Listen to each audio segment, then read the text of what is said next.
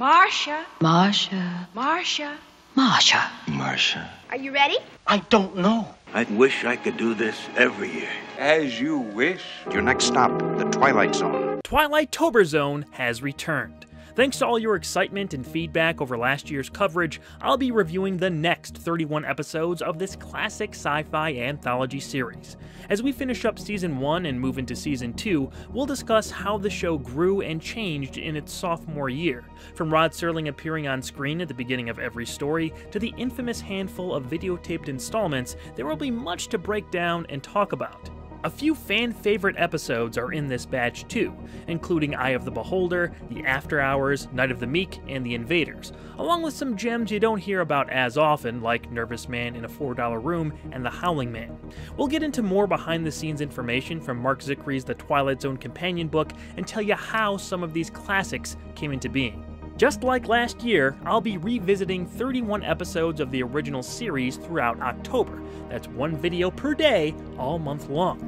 Make sure you tune in as we continue this journey together, traveling deeper into the heart of the Twilight-Tober Zone.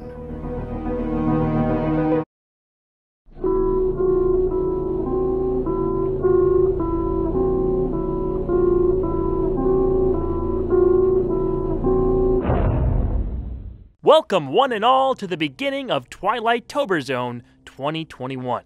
We're starting this year's marathon with an episode that many critics and fans remember well and praise abundantly, that being A Passage for Trumpet.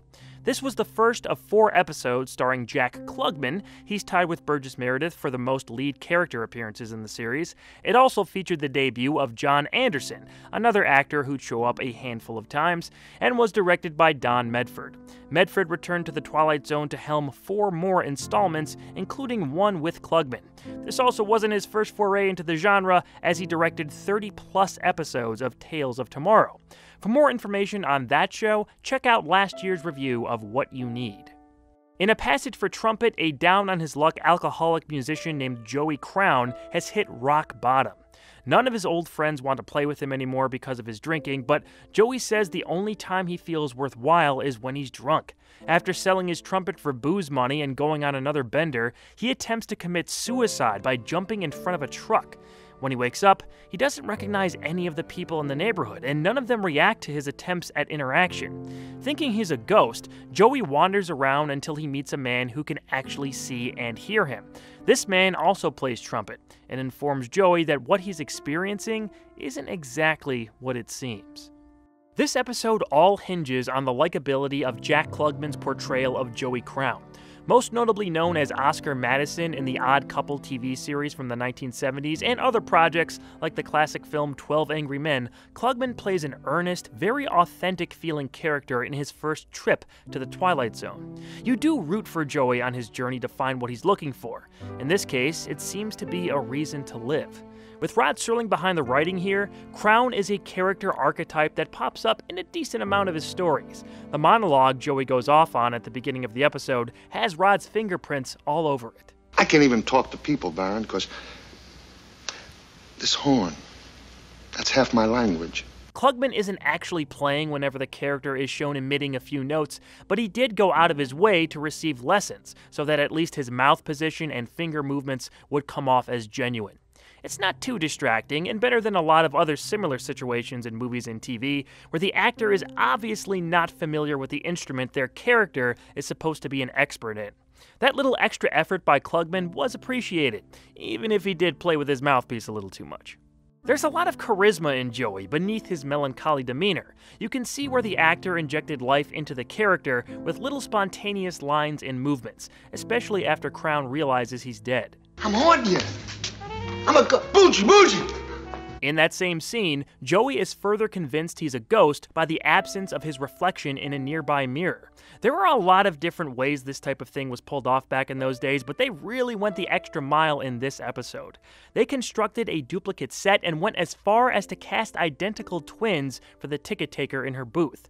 As a result, they were able to show more of the mirror for a very impressive practical effect. Now, they did put glass in the frames, and if you look closely, Joey's reflection is faintly there, and on other reflective surfaces in this realm, but those are just small blemishes on an otherwise well-done sequence. There's another well-done standout moment from earlier when Joey is hit by this truck. It actually is pulled off pretty believably.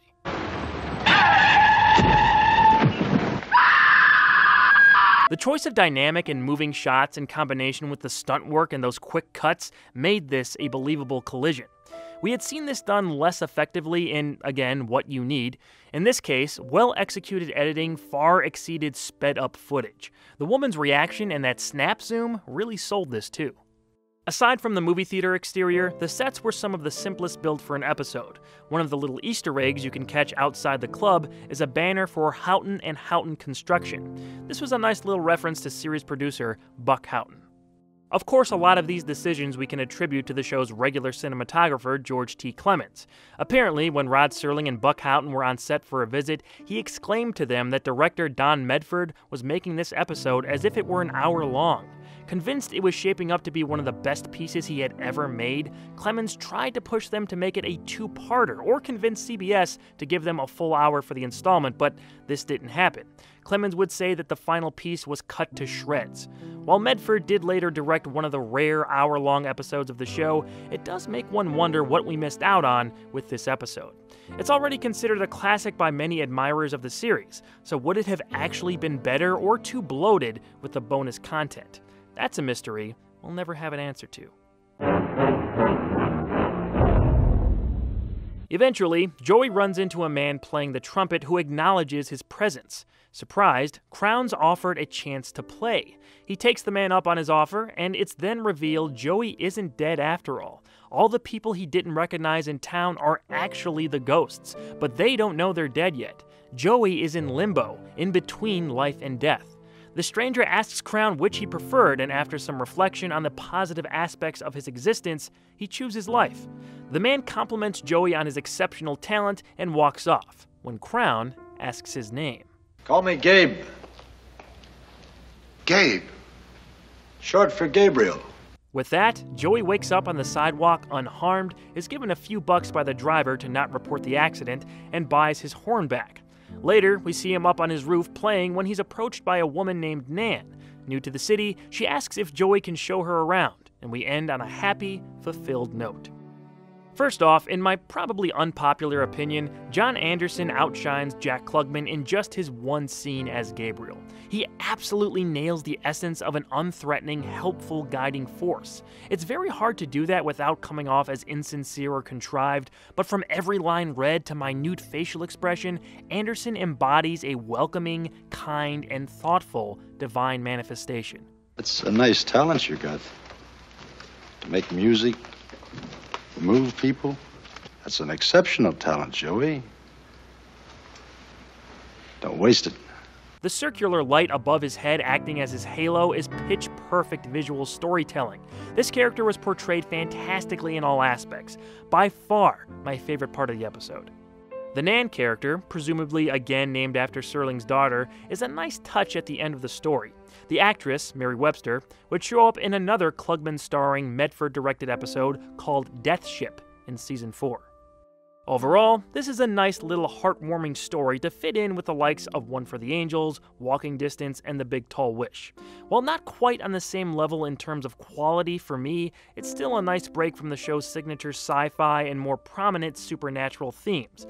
I'd recommend it if you're looking for Rod Serling's take on something like It's a Wonderful Life. And if this doesn't sound like your cup of tea, fear not. We have a whole month's worth of episodes to get through this year as we travel deeper into the Twilight Zone.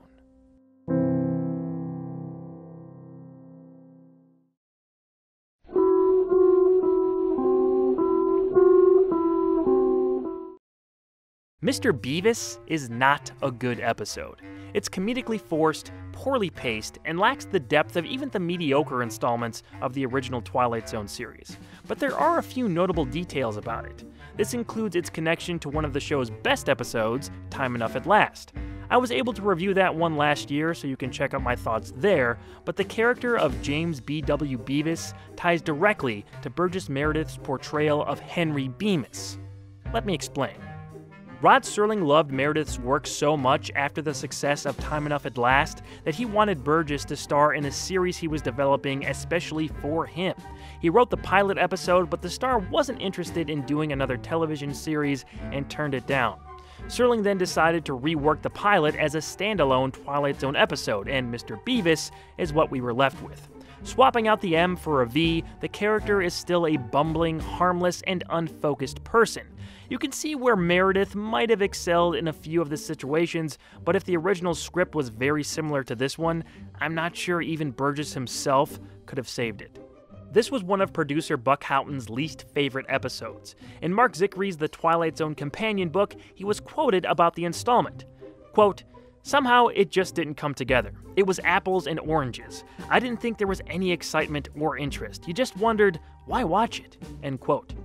Following the excellent usage of an angelic character in a passage for trumpet, Mr. Beavis continued that element with an attempt at a more comedic depiction of the archetype. James B.W. Beavis is a scatterbrained young man who's constantly late on his rent, getting fired from job after job, and just can't seem to hold his life together. However, he is well-intentioned, good-natured, and a kind soul. After getting fired, evicted, and watching his car roll into a wreck in the same day, Beavis ends up at a local bar where he's confronted by J. Hardy Hempstead. Hempstead is Beavis' new guardian angel and has been watching over his ancestors for centuries. He gives Beavis the chance to start the day over again, except this time, things will turn out more in his favor. The only catch is that certain things about James will be seen as altered by other people. Essentially, he'll be viewed as a whole new Beavis. Hempstead starts the day over, and while Beavis is respected by his landlord and boss, no one remembers the kind-hearted person he once was. The friendships he had formed with the local kids and neighbors no longer exist, and this leaves James to ponder what's truly important. William Asher was well known both before and after this for directing hundreds of episodes for comedy shows like I Love Lucy and Bewitched. It makes sense that they choose him for a script such as this one, but it obviously just wasn't a good fit for something like The Twilight Zone. Thus, Mr. Beavis would be his only credit for the show's run. Humor can work in the series from time to time, but when a whole episode is centered around it, it becomes a tough sell after hearing that music and seeing that logo. Speaking of which, this and the remaining Season 1 episodes were the only episodes in the first season that featured a different intro. We still haven't reached the show's most well-known theme, that starts in Season 2, but this one has a change in music and looks very different from what came before. It's characterized by a close-up of an eye closing, a black line appearing at the bottom of the screen, and a new, more basic logo. But with only a few installments left in Season 1, this changed pretty quickly. You can make an argument that this second Season 1 intro was a bit creepier with less of the dreamlike quality the original had, so that makes it even stranger to see it in front of an episode like Mr. Beavis. You can tell the cast is trying, but the material just wasn't working. Everyone feels off. It's like a Twilight Zone episode of The Twilight Zone if The Twilight Zone was supposed to be an early 1960s sitcom. Are you serious? The only thing that's missing is a laugh track. Even the effects don't really hold up. Usually, the crew was able to come up with a practical solution to fit the budget, and more often than not, it worked. Here, though, there's a scene where Hempstead walks through a glass door that was poorly put together and timed incorrectly, so they had to slow down the footage of the bottom layer of the film to make it match. In a better episode, this wouldn't stick out, but here, it's one of the only moments worth discussing. There is this disturbing clock that doesn't exactly hold up very well either, and they even use it as the image the credits play over, so there's that too. There's not much of a twist here. Anyone could see it coming from miles away, but Beavis convinces Hempstead to set things back to the way they were, and James lives his life happily as the clumsy, idiosyncratic underdog he used to be, except this time with a little help now and then from his guardian angel. Is this one of the worst episodes of The Twilight Zone? Maybe. I don't like using the word worst to describe anything about this show, but this one is definitely an outlier in a sea of great concepts, scripts, and productions. It's a rare miss. Perhaps it's best we leave Beavis with Butthead and leave this installment way in the back of The Twilight Zone.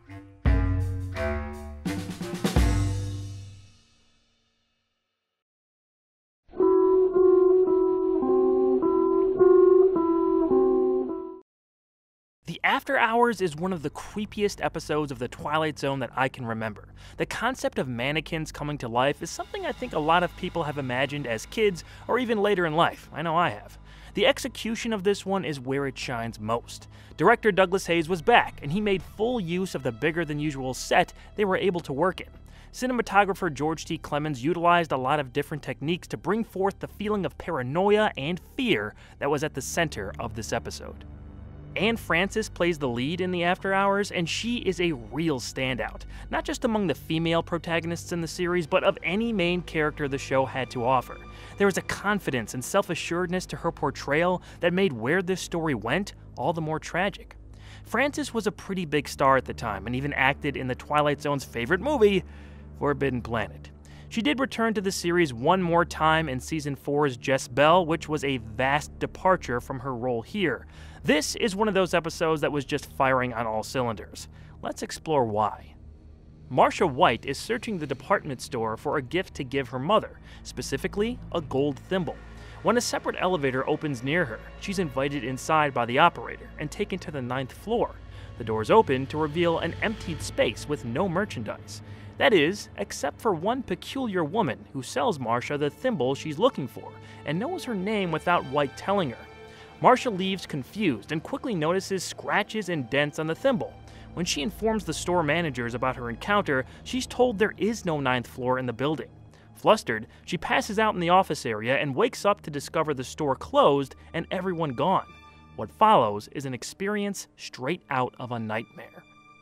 Douglas Hayes directed one of my favorite episodes of this show, Elegy, from earlier in the first season.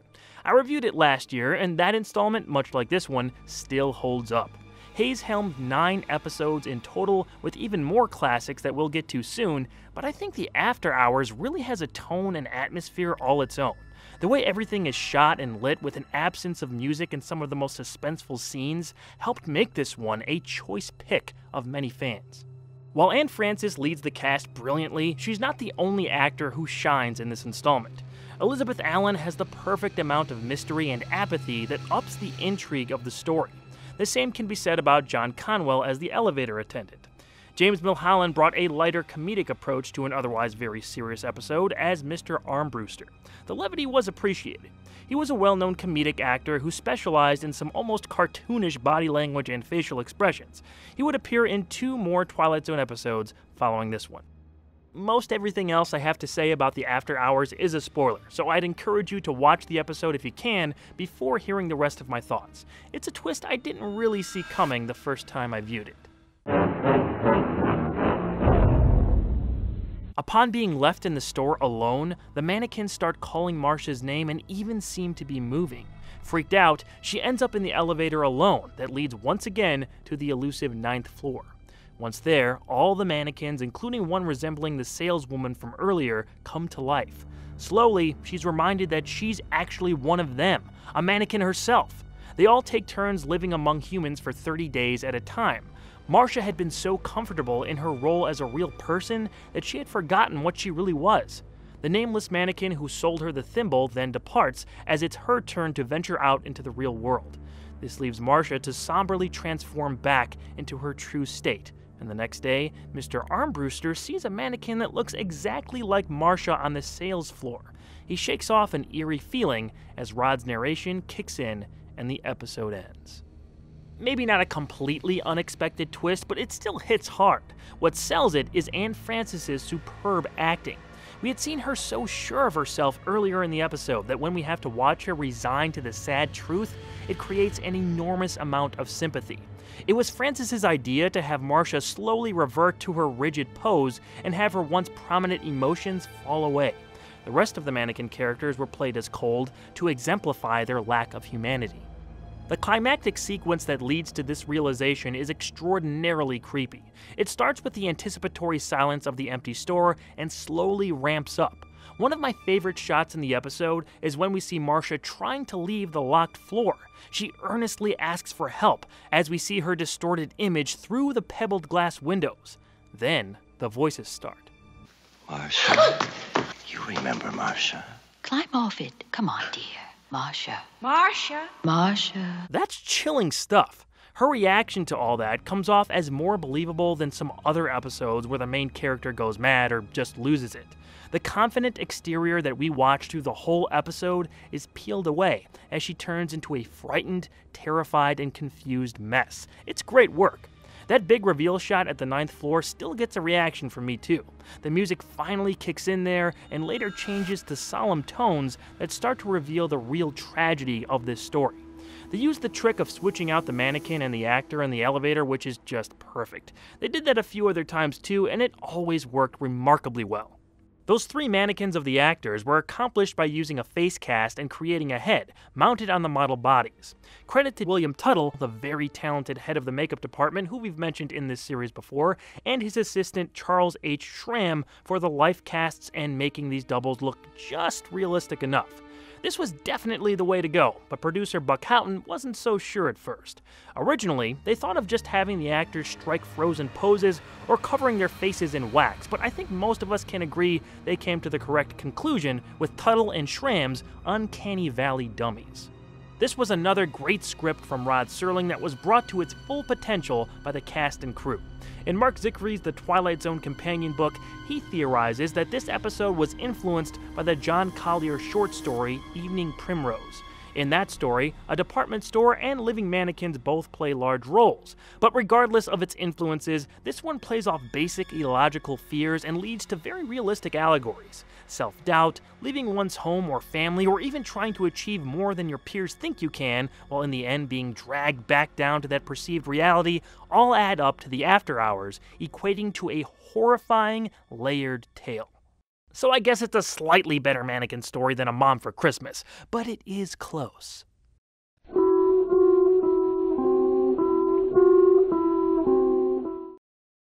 The mighty Casey has quite the history behind it. It's so interesting, in fact, that it's more entertaining than the episode itself.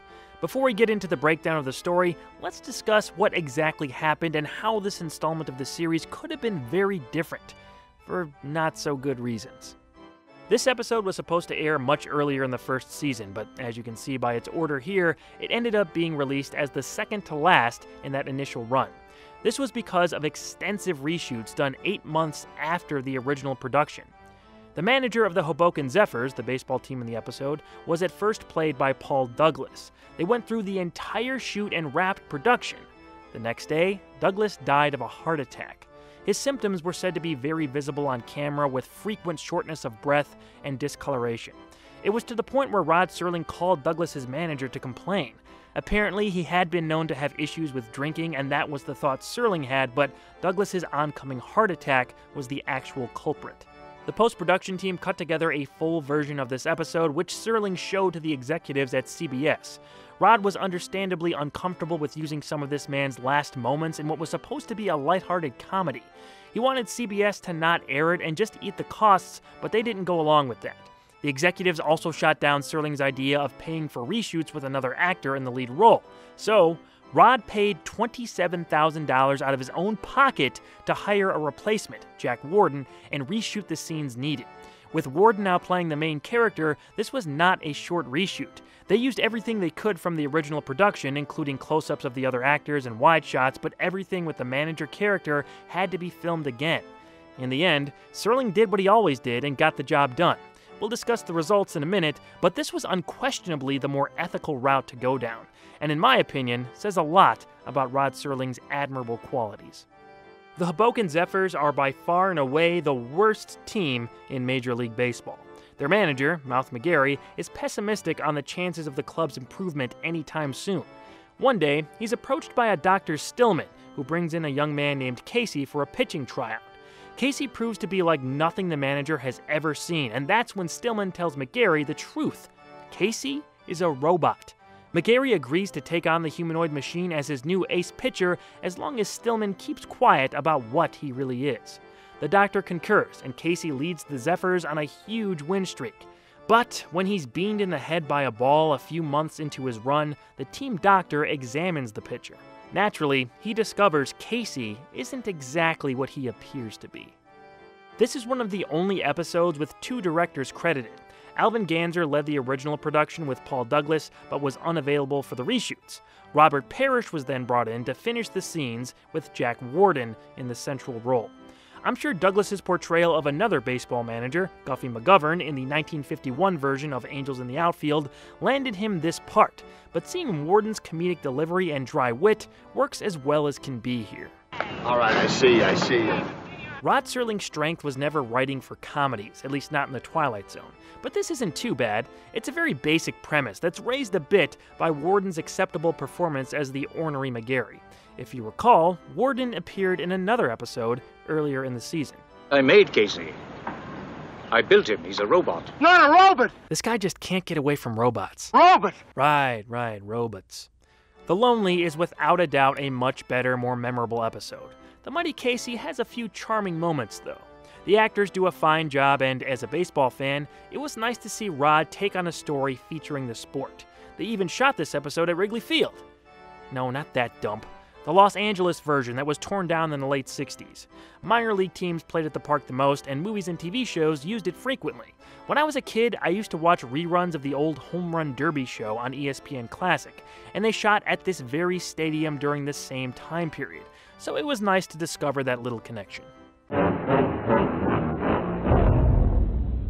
After Casey is beamed by a comebacker, which is not seen on screen even though they show him get hit in the head earlier, and the doctor discovers he's not human, the commissioner is brought in to disqualify him from playing. But McGarry and the general manager, Beasley, try to convince the commish that Casey is basically human. They decide what's missing is a heart.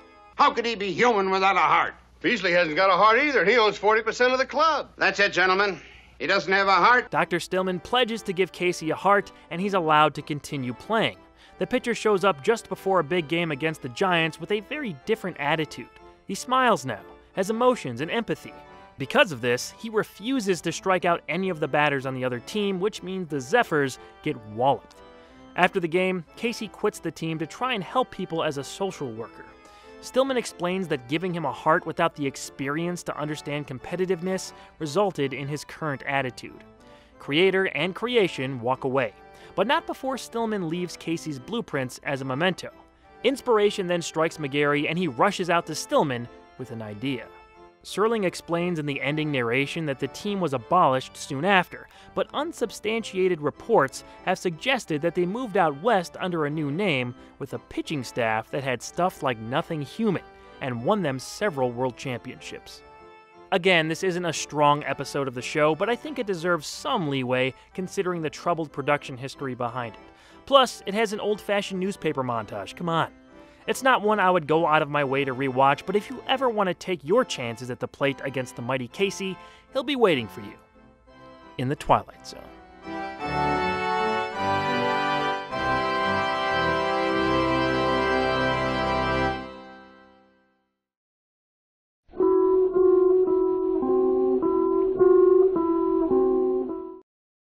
A World of His Own features a perfect concept for the Twilight Zone. Written by Richard Matheson and directed by Ralph Nelson, this was the finale of Season 1, both in production and airing order.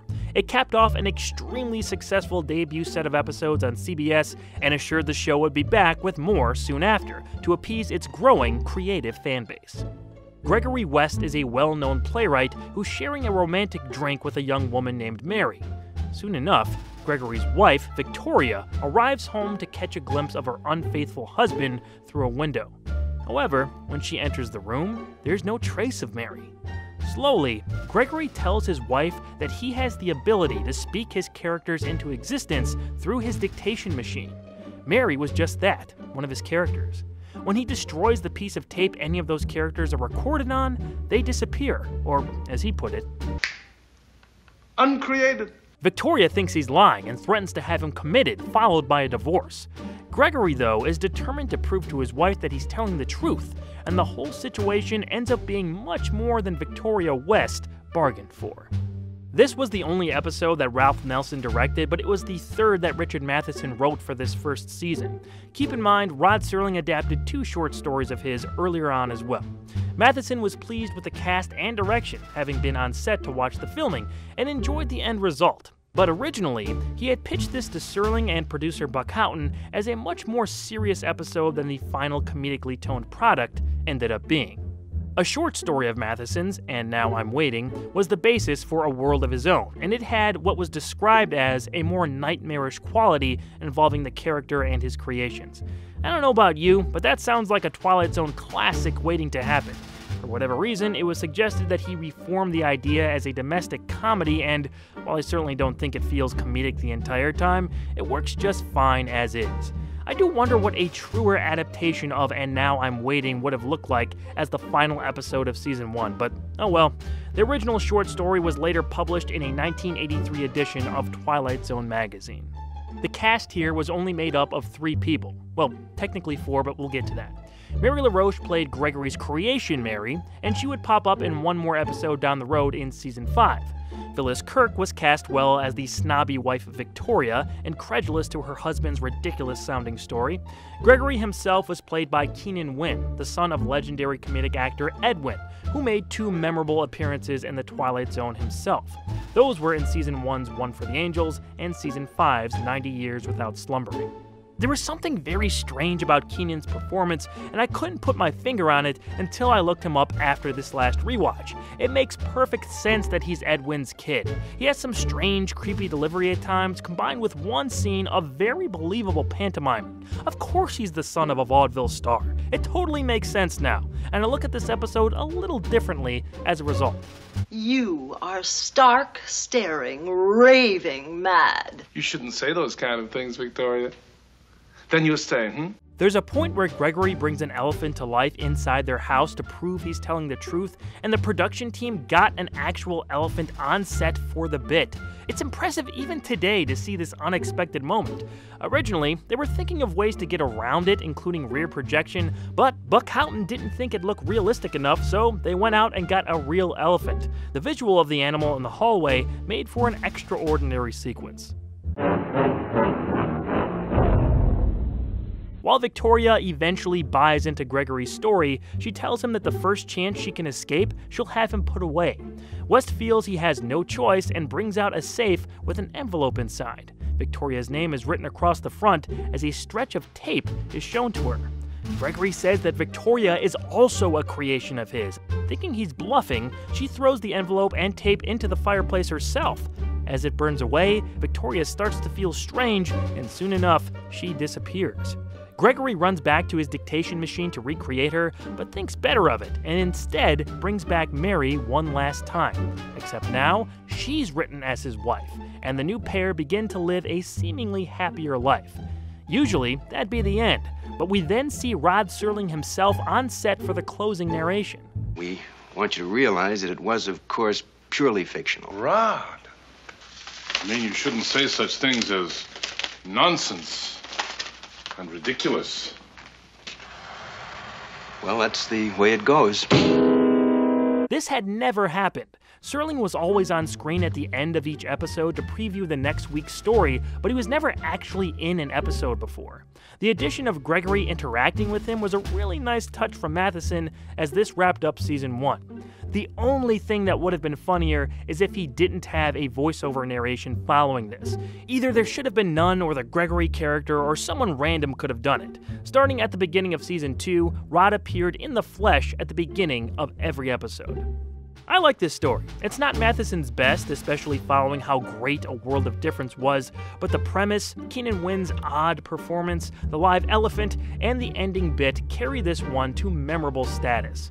They finished shooting and thus ended production of Season 1 in April of 1960, but it wouldn't be long before everyone was treated to more of these twisted tales.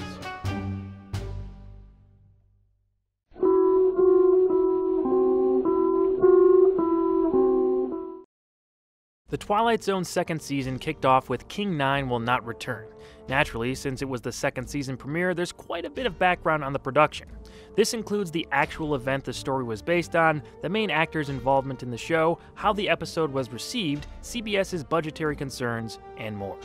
After winning numerous awards, including an Emmy for Rod Serling's writing in 1960, the series was riding high heading into the debut of a new set of episodes. The fan base was large and engaged enough to send in dozens of story ideas every week, purchase books and other merchandise based on the show, and they even started to recognize Rod in public. He had been known by people within the industry because of his other mainstream work, but The Twilight Zone gave Serling a new level of fame with the average Joe. The show's return was heavily publicized after CBS announced its renewal on May 11, 1960. Fast forward to September 30th of that same year, and the hotly anticipated second season finally hit the airwaves. A new intro accompanied the premiere as the classic theme by Marius Constant we all associate with the show debuted.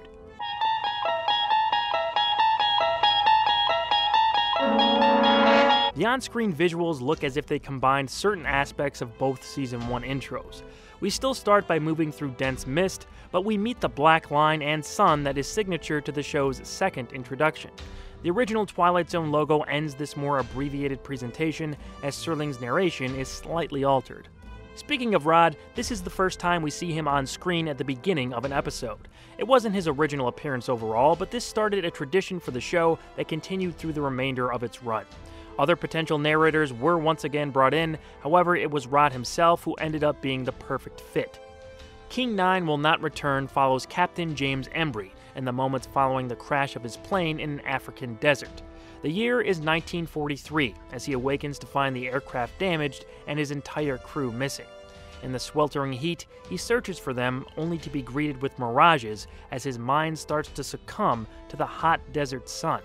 After a while, he sees jets fly overhead that don't fit the time period. Captain Embry continues his delirious wandering as the truth slowly reveals itself. This episode was based on a real event in the news at the time, which concerned the discovery of an American bomber called Lady Be Good that actually went missing in 1943. It was found in the late 1950s with most of the supplies intact and even the machine guns and radios still operational. However, the remains of the crew on board were not immediately recovered. It was brought to light later that the crew bailed with their parachutes into the desert below and died trying to find the Mediterranean coast. The Twilight Zone wasn't the only piece of media to draw inspiration from this tragic situation. The 1964 novel The Flight of the Phoenix, which was later turned into 2 films with the same name, had a similar premise. The second film, a remake of the first, was released in 2004. Soul Survivor, a 1970 TV movie, also based its story on the Lady Be Good. Buzz Kulik directed his first of 9 episodes here, and if Serling had his way, he would have directed even more. The two were friends, and Rod had recruited him as early as Season 1, but Kulik's schedule didn't permit him to start working on the show until this Season 2 installment. Another friend of Serling's was this episode's star, Robert Cummings. At the time, he was known as a comedic actor for projects like the 5-season-long sitcom The Bob Cummings Show, although he did do more dramatic roles like a 1958 episode of Playhouse 90 called Bomber's Moon, which was written by Serling. As the lone actor for most of this episode, his performance was lauded as a tour de force by critics. The whole episode actually received ample praise from publications at the time. One of the conditions for Cummings signing on to appear in Twilight Zone was that if his acting was well received, Rod Serling would submit this episode and his performance for an Emmy. Reportedly, Serling had to go back on his word when another episode, Eye of the Beholder, was said to have a better chance at winning that year. Serling and Cummings almost collaborated again on a Western show that Serling pitched called The Loner. It ended up being made in 1965 and lasted 1 season, but Cummings was not involved in the project. Despite the show's popularity, CBS often tried to keep the show's budget down. It was very expensive to produce at the time, with this episode alone costing almost $62,000. This resulted in several shortcuts in production that were clever at certain times and more obvious in others. One of the more unfortunate ideas to cut costs involved shooting 6 episodes of this second season on videotape. We'll get to those later, but with most of the series shot on film, the quality drop in those installments stick out like a sore thumb. Another trick was to keep the cast to a minimum, which is one of the reasons why the Captain Embry character is alone for the majority of this story. Despite being the only person on screen for such a long time, he has quite a bit of dialogue. To avoid the problem of the character talking out loud in excess, as Serling himself admitted was the case in the series' very first episode, Where Is Everybody?, narration is used a few times for some of the more reflective monologues. Cummings actually recorded those lines before the on-location shoot in the desert. They played them back for him to react to, as we see in the episode. Or maybe I tied one on and I'm in a booth in a bar someplace with a pretty girl. After hallucinating more and more, Embry starts to put together that his thoughts don't match up. He doesn't remember how he got there or what he did immediately before. Recognizing the 1960s era jets flying overhead further confuses him. Jet aircraft? How'd I know about jet aircraft? This is 1943. There's no such thing as jet aircraft. But I know about it. Embry pleads with whoever may be listening to let him out of this nightmare, and soon after, we see him in a hospital bed. A medical doctor and psychiatrist explain that he went into shock and fainted after seeing a newspaper headline that says an old warplane was recently discovered in an African desert. In World War II, Embry was captain of that very aircraft, but was suffering from fevers and reported in sick before it went on its final mission. His survivor's guilt was triggered by the newspaper's story, and this resulted in his delusion of being stranded in the desert, alone with the plane he never went down with. Soon after, the doctors leave the room and unexplainably discover sand in his shoes. That sand in the shoe bit was another element left over from Where Is Everybody? Serling wanted to leave a similar clue in that episode after the main character came out of his altered state, but the network thought it would be too confusing for the viewer. That was the pilot episode, so they didn't know what a big hit the series would be for twists like that. But by this point, Serling had proved himself with the series, and that beat was of course allowed this time around. While this episode and Robert Cummings' performance were heavily praised at the time of release, personally, I don't think it holds up very well. While the on-location setting and real plane was appreciated, it lacked any variance in atmosphere and the same beats kept repeating over and over. This would have been great as a 5 to 7 minute short, but as is, it feels repetitive, overly long, and not on the level of the similar Where Is Everybody, which had its own issues, but they at least had a whole town square to play with. In King 9 Will Not Return, the mirages and minuscule clues only get this story so far. It may just be a modern sensibilities thing, but Robert Cummings' acting comes off as way over the top to me. It reminded me a little bit of Dewey Martin's performance in I Shot an Arrow into the Air, where he's also driven mad in the desert, but for different reasons.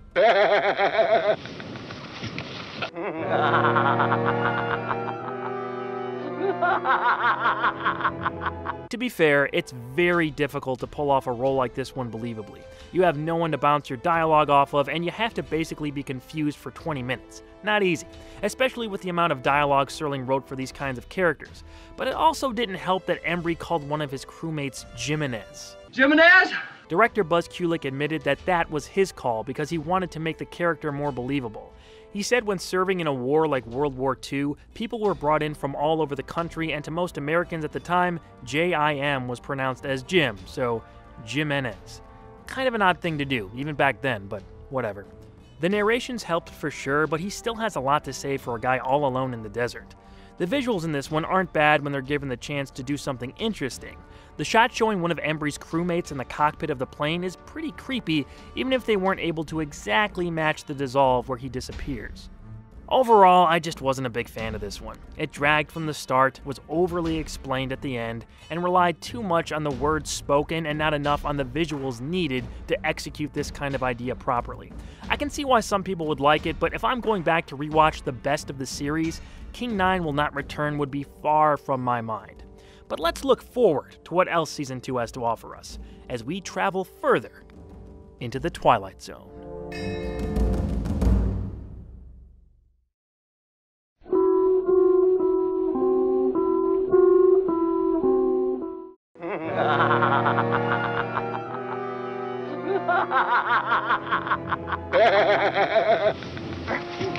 Just laugh, see?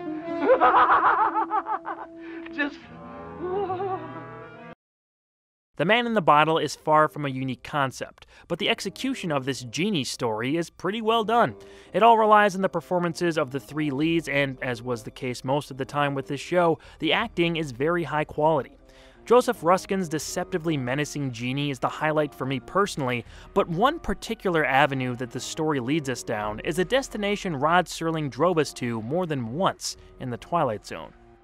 Arthur Castle and his wife Edna own and operate a failing antique shop. They're massively behind on bills, but the kind-hearted Arthur still gives a few bucks to a struggling old woman named Mrs. Gumley for a wine bottle she admits she found in the trash.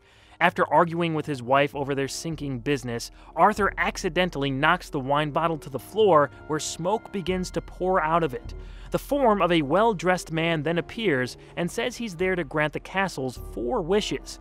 After not believing him at first, the genie proves he's the real deal by fixing the broken glass in the front display case. With 3 wishes left, Arthur and Edna debate over what they need them for the most. Don Medford was back to direct his 2nd episode after Season 1's A Passage for Trumpet. This installment doesn't have the heart of his first, but the script from Rod Serling served up a few opportunities to make it a distinct production with a few standout moments. Joseph Ruskin would say in a 2004 interview that he had ample time to rehearse, which led to the exceptional performances we were treated to.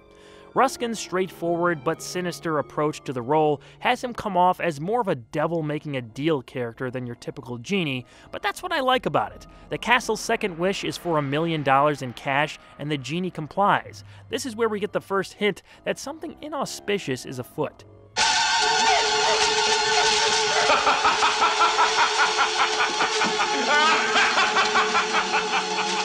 First of all, what a great idea to have all the money fall from the ceiling instead of it just appearing on the ground. Great call there.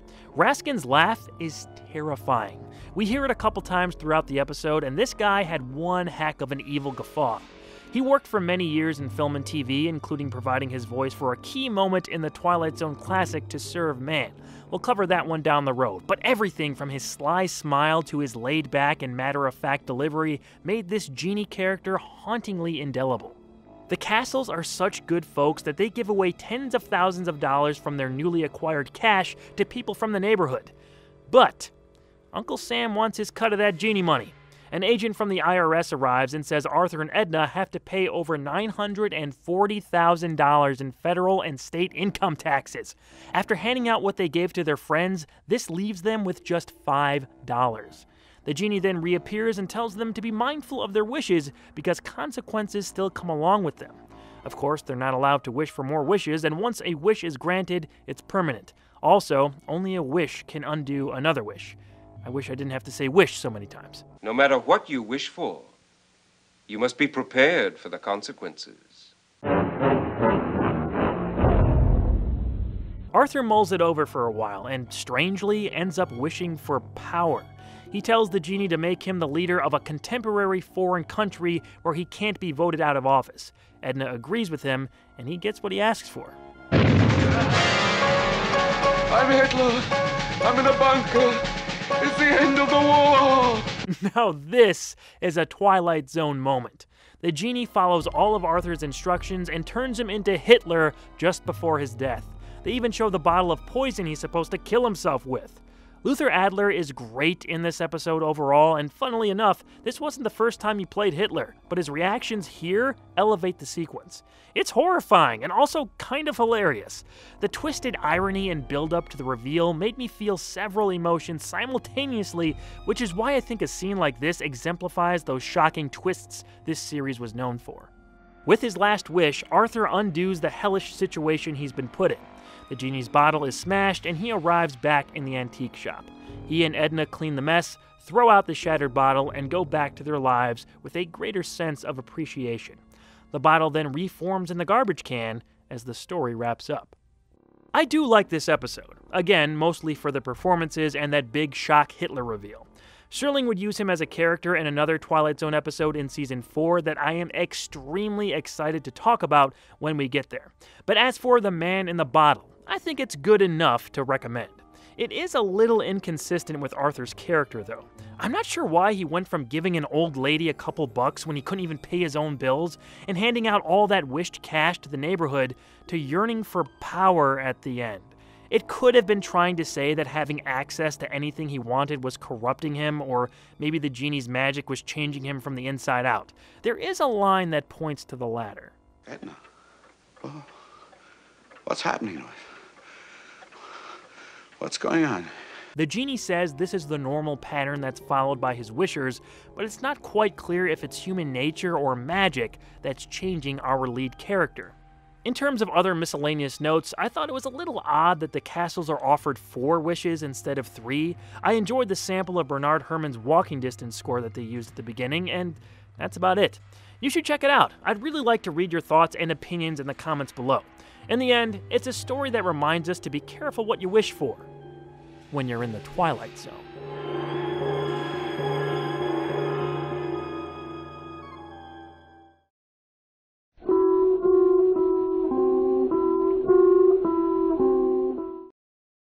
Nervous Man in a $4 Room contains quite possibly the best performance in a single Twilight Zone episode. Joe Mantell plays 2 versions of the same character, and he is absolutely incredible. William D. Gordon is the only other actor in the episode, and he's fantastic as well in his 2 short scenes, but Mantell just jumps out at the viewer with his dual portrayal. How he interacts with and plays off himself is phenomenal. A lot of the strength of that performance is due to the magnificently creative way director Douglas Hayes and cinematographer George T. Clemens shot this episode. Instead of the split screen that was suggested in the script by Serling, they used rear projection and timed camera movements and blocking to pull off Mantell's character trading lines with himself in real time. The effect still holds up. Rear projection is often noticeable in films and television shot around this time period. You can see that the mirror scenes look a little less clear than the rest of the footage, but that's forgotten instantly by the dynamic perspective motion and performances of this installment's lead actor. The fact that this whole episode takes place in one small room is a large part of the themes here, but it doesn't hinder what we're seeing at all. It actually enhances it. Jackie Rhodes is a small-time crook who works small-time jobs for a criminal contact of his named George.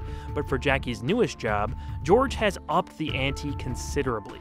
An old man who owns a local bar has been belligerent to George's organization, not paying protection money, kicking them out of his place, etc.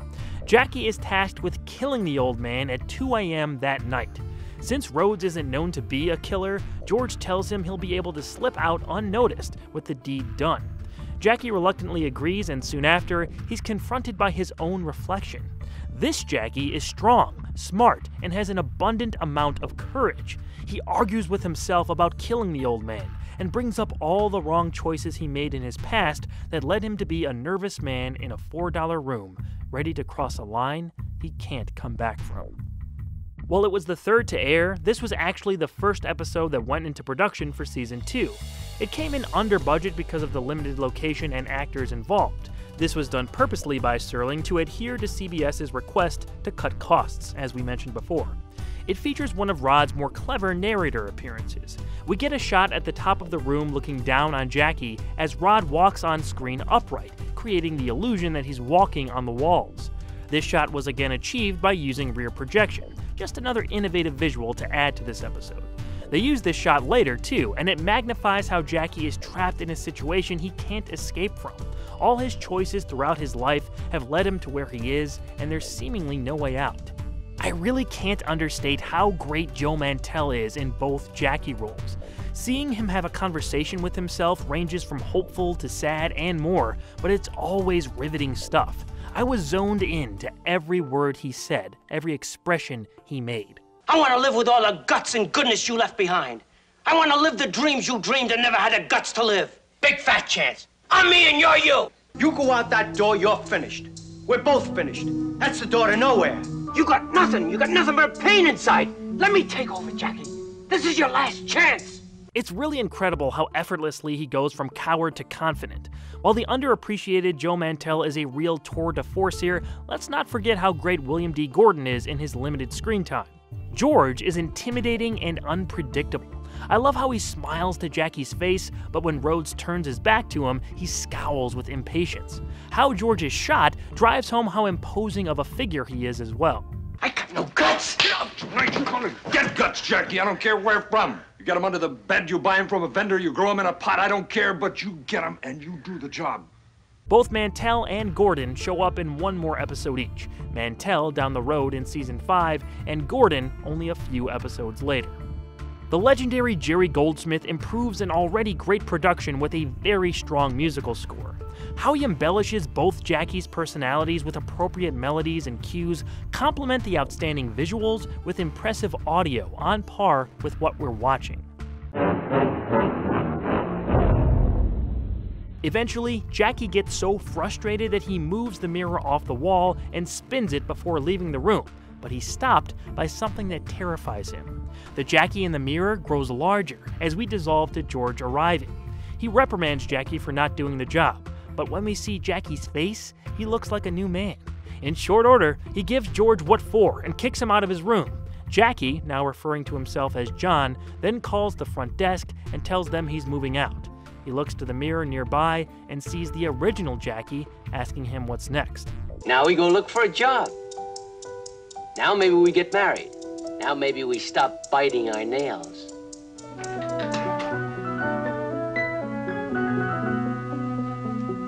I love this episode. It gets better with each viewing. One last moment of brilliance from Mantell showed us John had taken over before he had even said a word. That look of confident defiance said it all, and I love how this ends on such a positive note. Usually with these kinds of stories, the roles would be reversed, where the undesirable or evil version of the main character ends the narrative on the outside, while the innocent original is trapped. But in this case, Jackie finally stands up for himself and pledges to live a better life. It ends on a feel-good note, and I enjoyed that greatly. A similar concept was done in Season 5's The Last Night of a Jockey starring Mickey Rooney, and while I'll admit I've only seen a small number of episodes from the 1980s reboot at this point, I did see the comparable Shatter Day, where Bruce Willis goes through something like this as well. Neither of those episodes come close to how great Nervous Man in a $4 Room is. It's one of the best performance-driven installments of the entire show, and it's one you need to see to understand its brilliance. In my opinion, Douglas Hayes was 4 out of 5, helming his first handful of episodes of The Twilight Zone. With the exception of The Chaser, he was in charge of some top-tier productions, and he was far from finished. In fact, we'll discuss a couple more of his episodes very, very soon. Until then, make sure you seek this one out and give it a view. I'll leave you with Rod Serling's original narration that wasn't used in the episode, but I actually like it a little better. Exit Mr. John, nay Jackie Rhodes, age 34. About to carve himself a nicer and more acceptable piece of life. And while we do not offer this story as the norm or the rule, there is a school of thought that says that there are two people in each of us. So gentlemen, mind who you're shaving tomorrow. If you nick yourself and the mirror yells ouch, you've arrived in the Twilight Zone.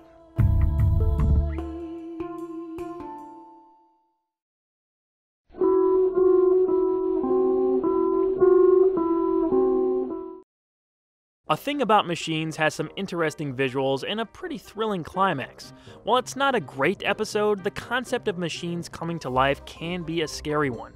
I mean, look at the world we're living in now. But in 1960, seeing a television talk to you or a typewriter type on its own could be understandably creepy. Even this guy's car comes to life, which is an idea used to its full potential a few seasons later. Quick weird tangent here, but this episode reminded me of a particular TV episode from sometime in the 90s. I want to say it was Unsolved Mysteries, but I couldn't find it listed anywhere. Might have been another similar type show, but it depicted what would happen on December 21st, 2012. For those who need a refresher, that was the date the Mayan calendar ended, which many perceived to be the end of the world. It showed how our supposed downfall was going to be technology. Let's be honest, that sentiment is absolutely correct, but how they visualized it here was so odd. Blenders were coming to life to shred up arms in a bloody display. I think vacuums were consuming humans and more strange stuff like that. The image of the woman's bloody arm trapped in a blender as she screamed to escape has always stuck with me. Whenever I saw the 2012 end of the world thing brought up, that's what my mind always went to. And it loosely ties into the theme of this story, but I really just wanted to see if anyone else remembers this weird-ass episode of whatever it was. But regardless, back to the Twilight Zone. Bartlett Finchley is an ornery, rich snob who constantly breaks his electronic appliances located throughout his large mansion-esque home. After verbally sparring with his regular repairman, we start to see why Finchley has such a deep-seated hatred for machines. They come to life when he's alone and torment him by keeping the well-off food critic awake at night, constantly making noise, or in some cases, telling him to leave his house. Things escalate when after a night of drinking, they all come to life at once with the goal of getting rid of Finchley, or perhaps driving him mad. This episode was another of Rod's scripts and directed by David Orrick McDiarmid. McDiarmid directed the offbeat time travel episode Execution from Season 1 and would return later in Season 2 with his final episode Back There, another time travel installment that we'll be covering here very soon. A small note I wanted to mention is how much I really liked Serling's on-screen appearance in this one. Popping up on the TV that's a big part of the overall plot was very clever, and it doesn't take away at all from him not being on set in person. It's been said that Rod Serling identified heavily with the blue-collar working man and often painted them in a positive light inside many of his stories. On the other side of that coin, there wasn't much love lost for those who lived more extravagant lifestyles, especially if they acted in a manner similar to Bartlett Finchley. Portrayed by the prolific Richard Haid, he's uppity, rude, insulting, and has an innate sense of superiority when speaking to the few people he interacts with. The difference between the classes is shown right away with the TV repairman, played by Barney Phillips in the second of his 4 appearances, as they go back and forth on how Bartlett's TV set has been intentionally broken more than once. Last time I was over here, you'd kick your foot through the screen, remember? The set was not working properly. I tried to get it to do so in a perfectly normal fashion. Why didn't you just horsewhip it, Mr. Finchley? That'd show it who's boss. Later, Finchley trades barbs with his typist, Mrs. Rogers. She's shown having enough of his insults and quits. But this is where we see Bartlett show a bit of humanity, admitting he doesn't want to be left alone and asking Rogers to stay. After he confesses his paranormal problem of the machines in his home coming to life, Mrs. Rogers suggests he see a doctor, a suggestion he throws back in her face before kicking her out. That was the only glimpse behind the arrogant facade that Finchley created for himself. From then on, things intensify. His typewriter types up a message for him to get out, a dancing woman on his television talks directly to him with the same thought, and even his unplugged phone follows suit. Finchley's electronic razor also comes to life with a more threatening attitude. Eventually, he's forced out, but Bartlett's car then comes to life and chases him all over the property until he's knocked into his pool and drowns. The episode finishes on a puzzled police officer and coroner speculating how his life ended. This climactic chase scene is more action-packed than most Twilight Zone finales, and it's executed well. One could say it's even quaint how they make the car crash into dozens of stacked boxes conveniently outside of Finchley's home. Who doesn't love that old trope? I'm on the fence about recommending this one, though. While A Thing About Machines isn't a top-notch episode, it still has a few decent scenes, that car chase being the highlight. If you're looking for an all-around solid installment, this isn't it, but it makes for a passable trip into the Twilight Zone. You machine!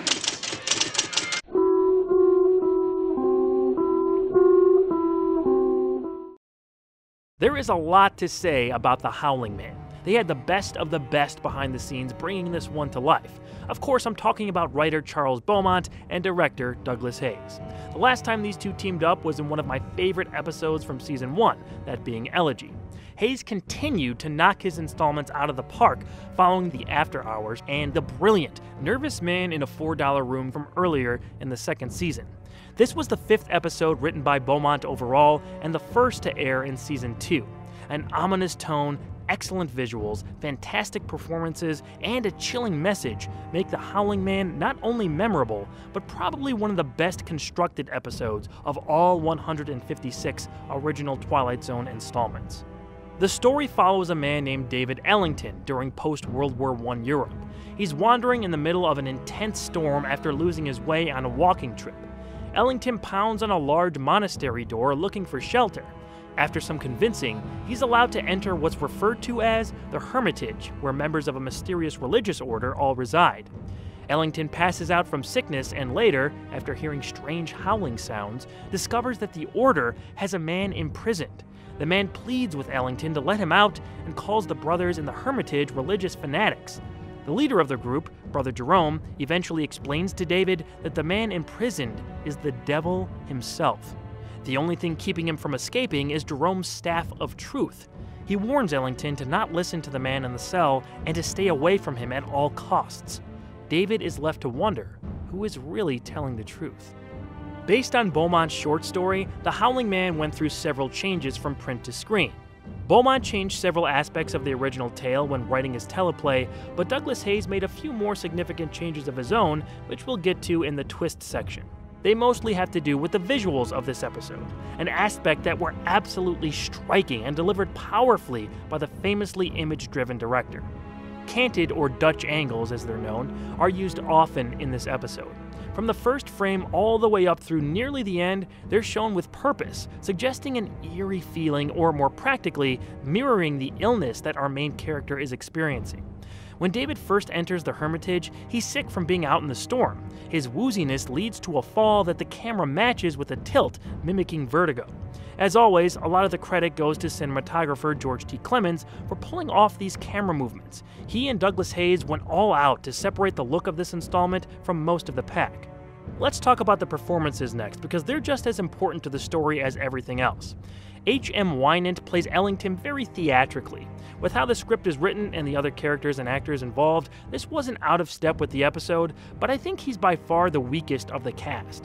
There's something about his delivery and expressions that could have been reined in a bit. In contrast, the legendary John Carradine nails his over-the-top portrayal of the Moses-like Brother Jerome. Pretty much every second he's on screen is a joy. What you saw is not a man. It is the devil himself. He's the devil. How do you keep him locked up? With the staff of truth.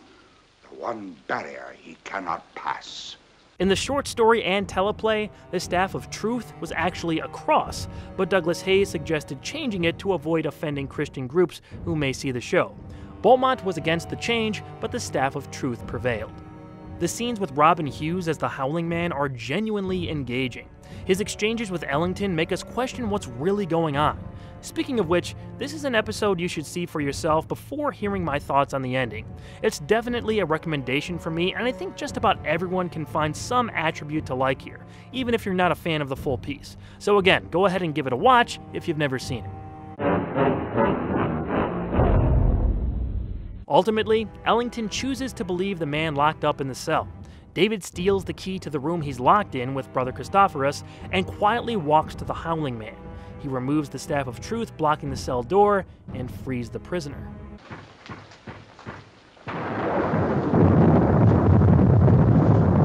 The man slowly transforms into the actual devil and disappears in a puff of smoke.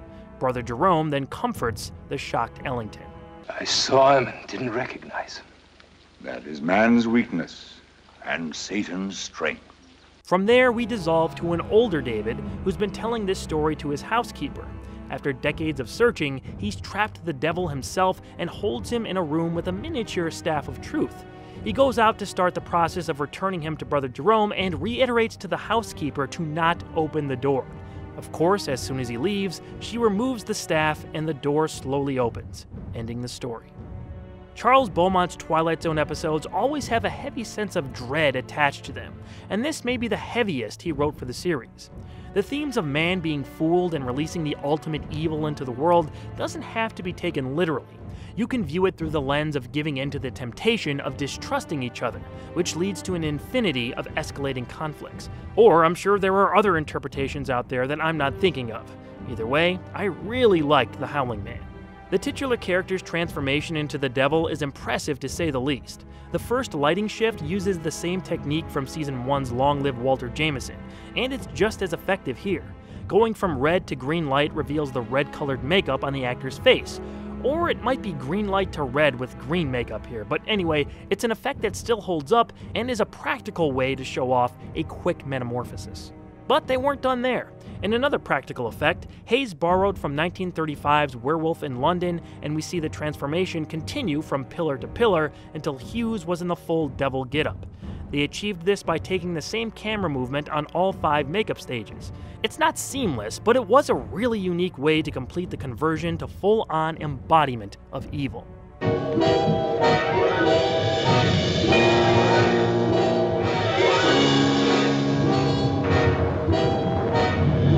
That music there really lifted the moment too.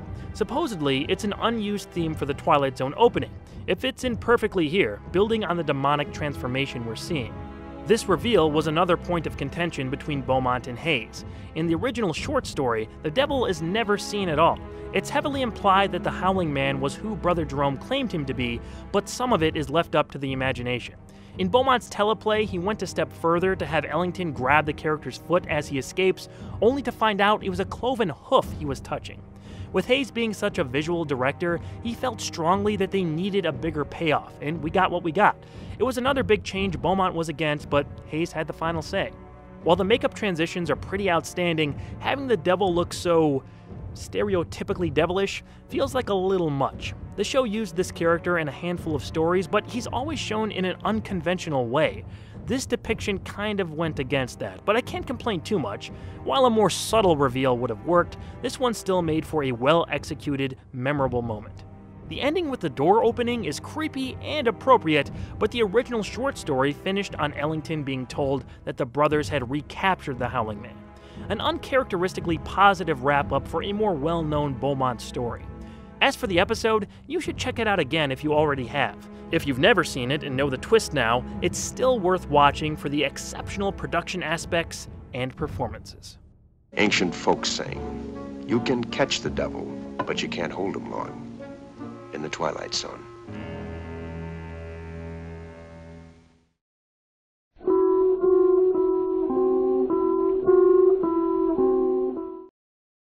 There is so much information available about Eye of the Beholder. Everything from cast interviews to details about the makeup process and more are widely accessible to anyone with an internet connection. On the Blu-ray, there are 4 commentary tracks and a 25-minute interview segment for this episode alone. It's no wonder, I suppose, because this installment of the show is one of the most well-known. It's up there with Time Enough at Last, The Monsters Are Due on Maple Street, Nightmare at 20,000 Feet, and a few others that are recognizable one way or another to people who've never even heard of the Twilight Zone. And that attention is warranted. It without a doubt holds up to a modern critical eye and deserves its status among the best this series has to offer. But how and why does Eye of the Beholder endure? There are a plethora of reasons. Let us count them. Janet Tyler has just undergone her 11th procedure to fix her facial deformity. It's the last one allowed by the state before she'll be dealt with in a way that doesn't offend normal people who are repulsed by her appearance. Tyler's face is covered by bandages since her latest procedure, and the day has finally come to remove them. The medical team trying to help her talk amongst themselves about how sorry they feel for the woman, with her doctor especially feeling saddened by her ordeal. Just before the bandages are cut off, the leader of the state begins an address to the nation about what he calls glorious conformity. As the gauze coverings are cut into and unwrapped, the medical staff waits in anxious anticipation to see if their work has proven successful. This episode is known by another name, which makes it a bit of a rarity in that way. Eye of the Beholder was the original title, and on its first airing, that's what it was called. But Rod Serling was threatened with a lawsuit soon after, and hoping to avoid any legal problems, he changed it to The Private World of Darkness when it was rebroadcast. On the Blu-ray set, the episode plays with its original name over the end credits, but it seems an original print of that version wasn't found because it's in a lower quality than the rest of the fully restored HD footage. Interestingly, the alternate title appears in an extra feature where the end credits have been fully restored in HD. It seems that version of the episode was more widely available. Eye of the Beholder is what this episode is more known as, though, and I think most people would say the better, slightly more appropriate title. Douglas Hayes continued his streak of iconic Twilight Zone directorial work with his favorite episode here. This aired right after the previous week's The Howling Man, which also saw Hayes at the helm. Eye of the Beholder made him 4 for 4 in the second season, and he still had 2 more installments to go. He put his signature stamp on this one with more outstanding visuals and a delicate way of approaching the story. In Serling's original script, the medical staff were written as unsympathetic to Janet Tyler's situation. In a stroke of brilliance that gave some pitch-perfect nuance to this episode, Hayes changed that to where they did feel sorry for the main character. They weren't acting callously toward her at all, even having the doctor take this case personally. Yes, they were working for the state, but they were shown to have authentic empathy for Tyler. Speaking of the Doctor, he's played wonderfully by William D. Gordon. You may remember that name from our review of Nervous Man in a $4 Room. Douglas Hayes worked with Gordon in that episode as well, so it was only natural to bring him back here. Gordon played a very different character in this story, and he really nailed it. Since he's in shadow for most of the episode, he had to rely on his vocal inflections and body language to get across all his emotion. Why shouldn't people be allowed to be different? Why? Doctor, be careful. I know, treason. The same can be said for Maxine Stewart, who was one of 2 actresses who played Janet Taylor. Hayes cast her mostly for her voice, which was meant to throw the audience off, but she really impressed me with how believably she portrayed the character without the use of her face. The state is not God. It hasn't the right to penalize somebody for an accident of birth. It hasn't the right to make ugliness a crime. In fact, the only face we do see in full detail until the 19-minute mark is that of Rod Serling. The way he entered here was fantastic. It wasn't just the usual stepping into frame. We see his silhouette appear behind a facade as he moves like a ghost to face the camera and speak to us. It's creepy and an appropriate way to introduce him in a story like this one.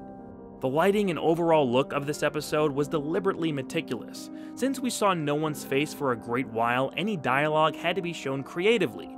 This kept the actors in heavy shadow with precise blocking for when and where they moved.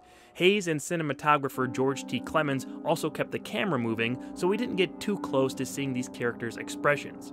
The cinematography never looked static or dull. When the bandages were being taken off Janet, the camera was placed under them, so we get a first-person view of Tyler emerging from her interior darkness.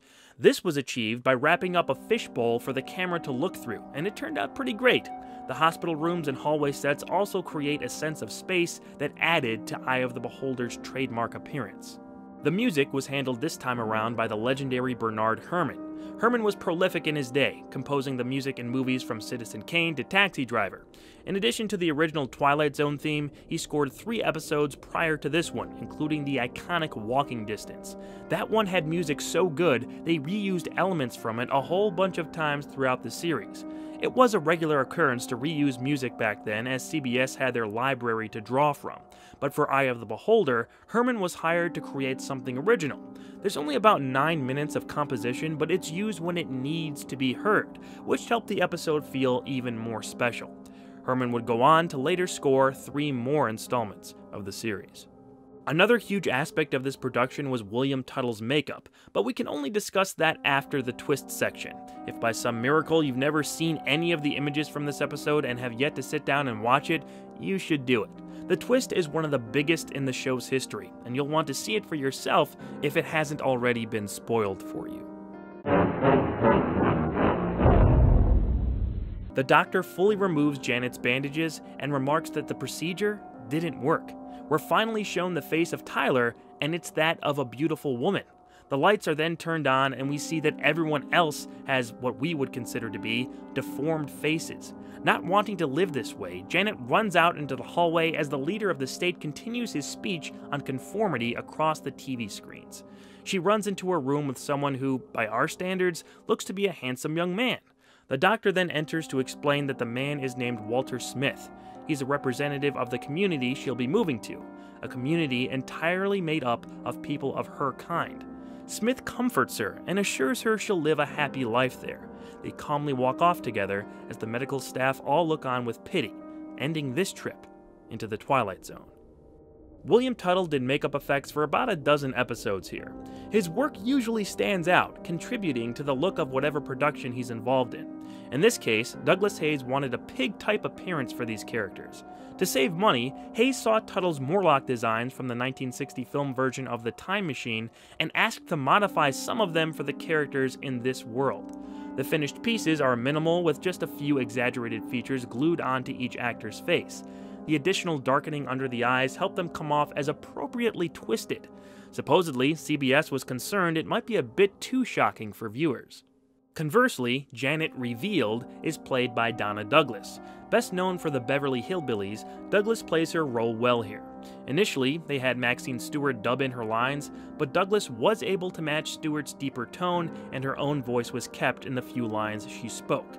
It was Hayes' idea to split the part for 2 actresses. He hoped to throw the audience off with the voice of an older woman before unmasking Douglas. It ended up being a pretty effective move.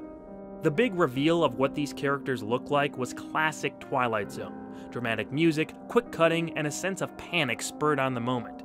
Of course, Janet is terrified for a whole different reason than one would think if seeing this episode in a bubble. She considers herself to be a deformed monster and rushes out into the hallway with that super creepy telecast of the leader screaming his warped ideals of conformity. It's a phenomenal sequence. Serling and this show in general often use the tactic of something like the state forcing its narrow-minded will on the citizens of its society as a metaphor for real-world injustice. Totalitarianism and dictators were never far from Serling's work. This episode might be the greatest and most striking instance of that. Singling out a certain group and having a nation conform to one sole way of thinking are not occurrences that only happen in faraway lands. But that's not the only message Serling put into this story. It all comes back around to beauty truly being in the eye of the beholder. It's memorable, it looks amazing, it's acted very well, and the story bursts through the screen in a dramatic example of its moral. There's even more information on this classic out there, so if you're interested, take a look and discover additional details about the story and production. Regardless, this is required viewing when diving into the best of the Twilight Zone.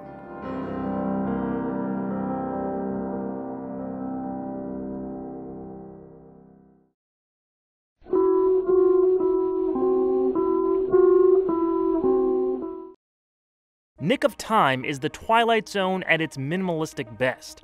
Nearly the whole episode takes place in a little diner's booth, focusing on the interaction between the 2 main characters.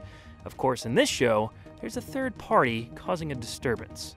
Don and Pat Carter are newlyweds on their honeymoon trip to New York City. However, their car has broken down in the small town of Ridgeview, Ohio. While they wait for it to be fixed, the couple gets some food at the local diner, where a penny fortune teller machine sits inside their booth. Don slowly becomes obsessed with its answers after the machine correctly predicts his new promotion. Pat and her husband argue about what to do next when it's implied they shouldn't leave Ridgeview. Choice, superstition, and coincidence collide in this small-scale story.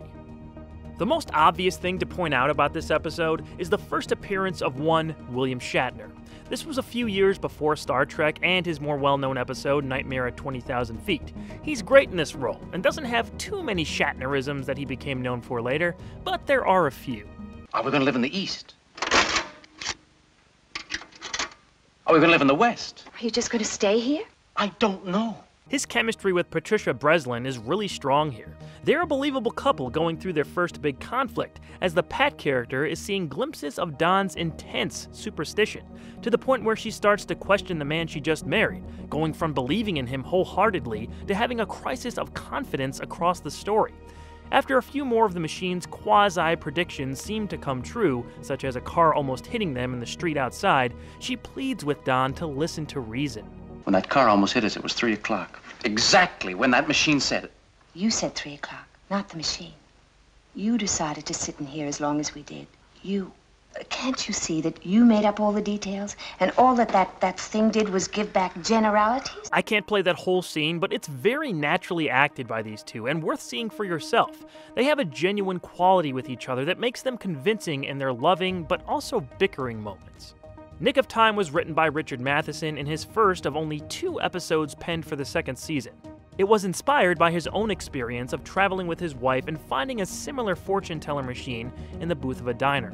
Matheson would get Shatner back as his lead in another script he wrote, that being down the road in the previously mentioned Season 5 classic, Nightmare at 20,000 Feet. Richard L. Baer returned to direct this episode, and it was the 2nd time he helmed a script inspired by one of Matheson's stories. Back in Season 1, he directed Third from the Sun, which was written by Serling but adapted from Matheson's short story of the same name. While that episode dealt more with tension, atmosphere, and foreboding visuals, Nick of Time was a much smaller in scope tale that focused on the dialogue between the 2 main characters. Tension is still present, but its deceptively simple cinematography and setting seem to intentionally highlight the broader discussion of ideologies being debated. After being so engrossed with the machine and its vague answers for quite a while, Don finally listens to his wife's appeal that they should live life by one's own choices. It doesn't matter whether it can foretell the future. What matters is whether you believe more in luck and in fortune than you do in yourself. We can have a wonderful life together if we make it wonderful ourselves. Inspired by his wife's words, Don gains the courage to step back out into the world with Pat by his side. They resolve their first big lovers' quarrel and leave the diner just as another couple enters. Looking worn down and haggard, they approach the same fortune teller machine and begin asking it more questions. They're obviously slaves to the answers and have been in Ridgeview for quite some time. The episode ends on their desperate expressions of despair. I really enjoyed this episode and the moral of the story. Dwelling on what could or might happen should never hold one back from living their lives to the fullest. It's not quite a blanket sentiment because of course there are nuances to consider in every case, but the general statement I got from this episode was a powerful one. Make your own life as happy as possible. Some of us have more obstacles to overcome than others, and this is all much easier said than done. But trying to keep that mindset is important to me personally, so I connected with it in a big way. It's left ambiguous whether or not the fortune-telling machine was really predicting the future, but I love how the Pat character says it doesn't matter. That's what I took away from this one, and it's definitely a recommendation. Check it out if you haven't, and if you have, tell me what you thought of the overall message in the comments below. Or don't. It's your choice to make, whether you're in or out of the Twilight Zone.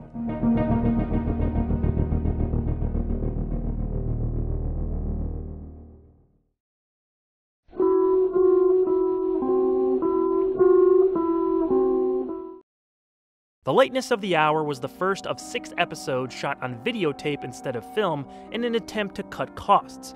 As I mentioned earlier in these reviews, while The Twilight Zone was getting a lot of recognition from critics and audiences, CBS had an issue with how much each episode was going over budget. Rod Serling took these concerns into consideration when crafting the stories by keeping the cast and locations to a minimum. But even that wasn't enough, and the experiment of shooting on videotape was implemented in the middle of this second season. Of course, these were aired out of order and staggered across late 1960 into 61, but 6 productions in a row were all recorded on tape for a jarringly different look. Not all of the episodes shot on video were bad, but with The Lateness of the Hour being the first attempt, the quality dip was noticeable in more than one aspect of production. Dr. Lauren and his wife live with their daughter Jana in a secluded house. The doctor has surrounded his family with robots that he built, who serve them as maids, butlers, etc. These very human-like machines meet their every need, which has resulted in Dr. and Mrs. Lauren becoming so dependent on them that they have isolated themselves from the outside world, never leaving or wanting for anything.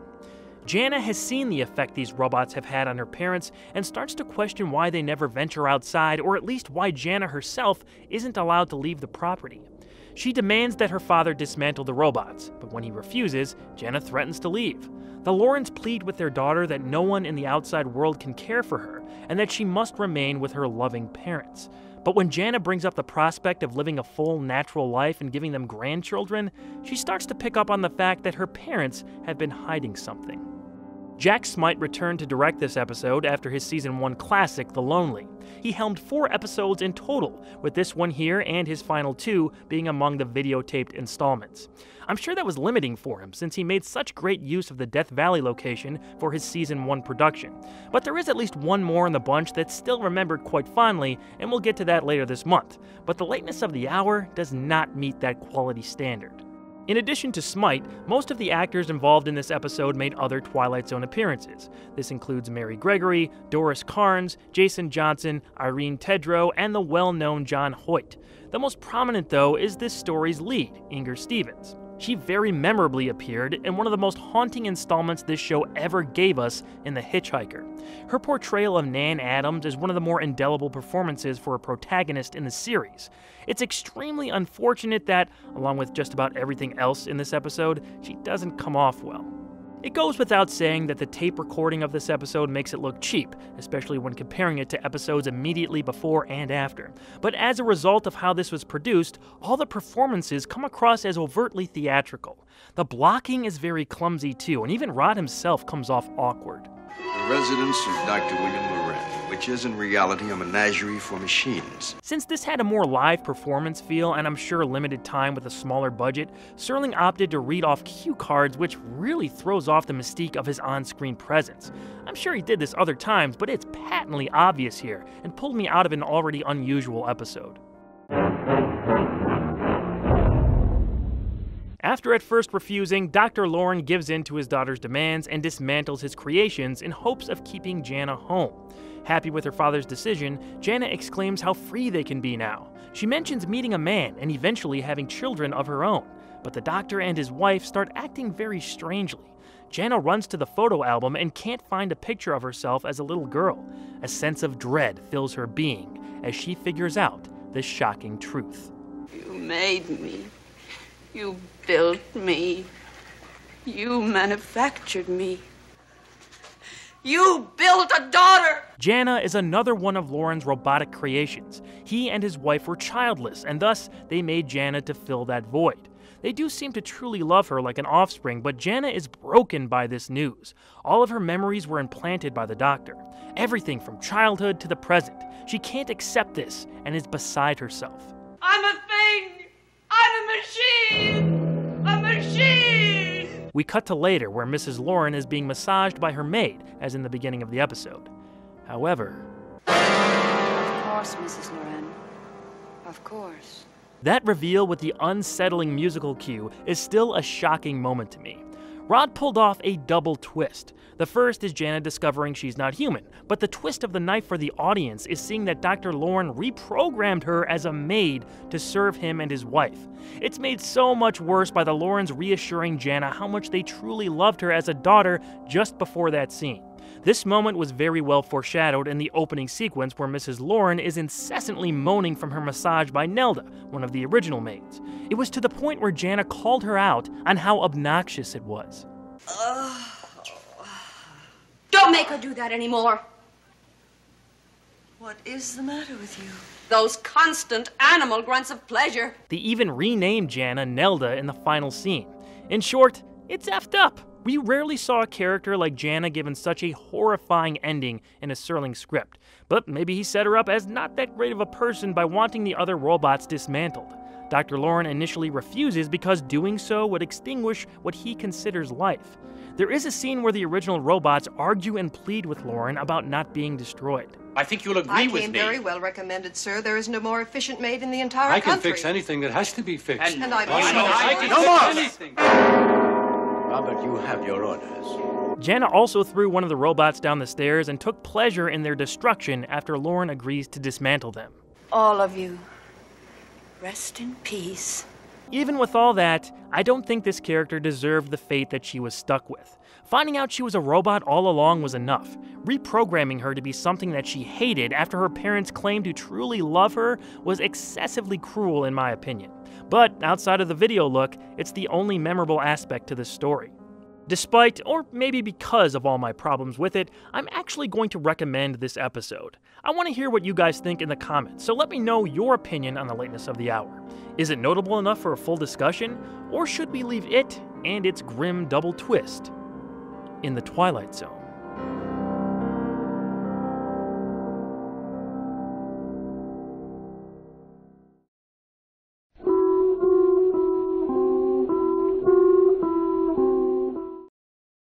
The Trouble with Templeton is another episode that focuses on nostalgia.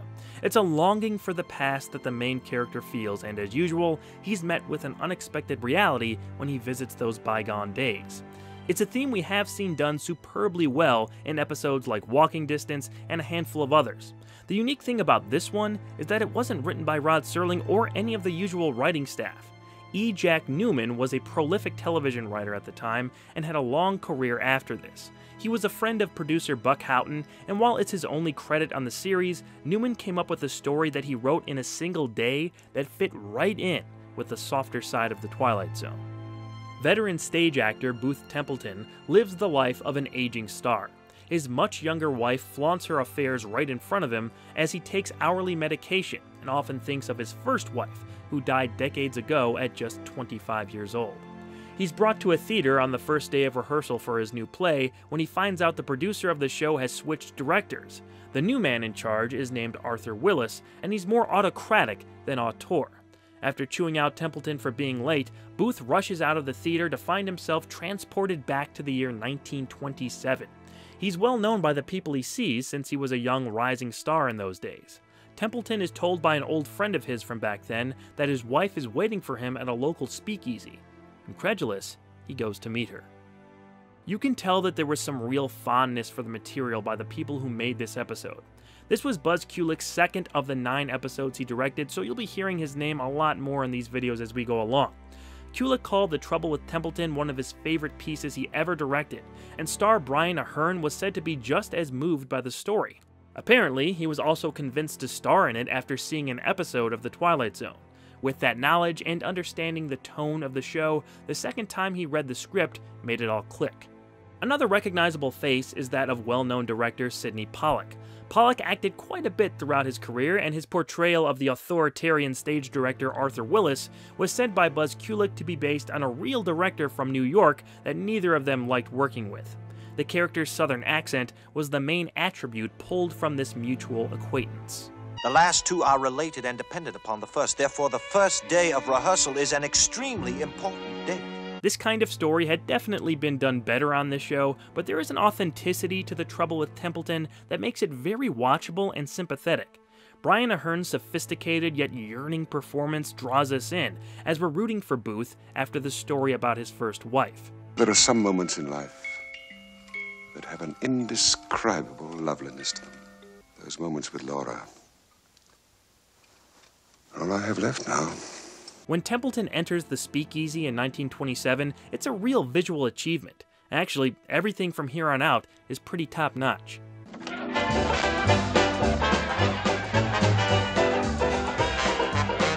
Love that moment. The atmosphere in there really made this time period come to life on screen. They didn't really need an explanation for why everyone recognizes Booth even though he's over 30 years older, but they do give us one. Everybody thinks he's still wearing his old man makeup from the play he just got out of that night. From here, he finally tracks down his dearly departed wife Laura, in addition to his best friend Barney, who's also passed away. When interacting with Laura, he sees that she's not at all how he remembers her. She's rude and dismissive of him. Laura repeats that she doesn't want to talk to Templeton, she just wants to have a good time. Booth is troubled by her temperament not matching the woman he knew. Why don't you go back where you came from? We don't want you here. I just want to say, that was a good slap. I may have seen better, but the sound effect, combined with how genuinely unexpected it was, captured my attention.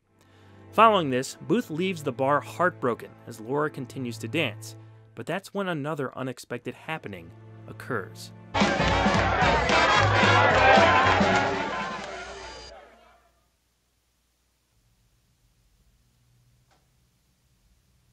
That was all done in one take, and it's startling but visually comprehensible when it comes to the story.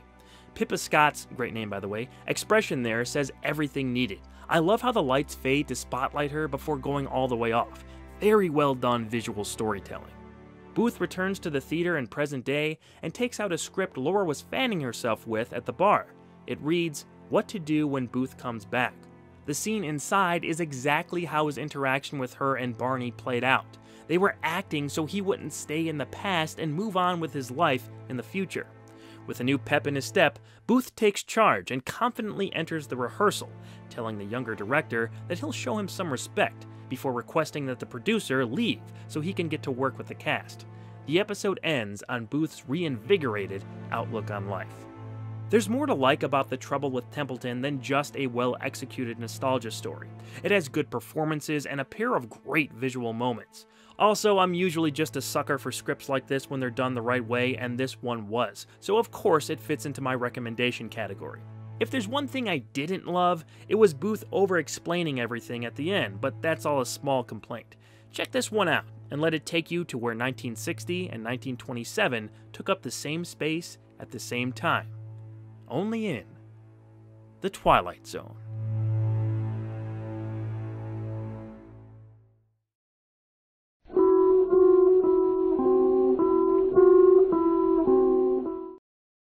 A Most Unusual Camera is one of the most Rod Serlingist titles across this series. I can't read it without hearing his voice. The premise is an intriguing one, but is it worth rewatching? Chester and Paula Diedrich are a pair of thieves who just robbed a curio shop. As they rummage through their worthless haul, Chester discovers an old camera. He tries taking a picture of his wife, but it doesn't immediately develop. After a minute or so, it does spit out a picture, but not exactly the one he took. His wife is wearing a fur coat that she wasn't wearing when the photo was snapped. Soon after, they discover a fur coat hidden in one of the chests they stole. Paula excitedly puts it on and poses for Chester. Diedrich looks back at the picture and discovers that it's the same fur coat and pose. Later, Paula takes a picture of the door to prove it was some kind of fluke, but when the photo develops, it shows her currently jailed brother Woodward standing in the doorway. Moments later, Woodward appears. He broke out of prison and is filled in on the situation. The trio decide to take the camera to a horse racing track to win some money, and from there, a few more surprises await. This is one of the simpler stories that I've rewatched thus far, and that's not a knock. A ton of phenomenal Twilight Zone episodes are simple stories, but with the fertile premise this one had, I feel like they didn't do enough with it. I'm not saying something bigger like the fate of the world had to be on the line or anything, I'm just saying the emotional stakes felt very low throughout the duration of the episode. With another story surrounding it, this concept could have said a lot more. In fact, this episode did inspire the Goosebumps book Say Cheese and Die and its sequel, Say Cheese and Die Again. They were both adapted into Goosebumps TV episodes, and while they aren't high art, I at least remember the first one being lively and interesting enough, using the premise to a much more satisfying degree.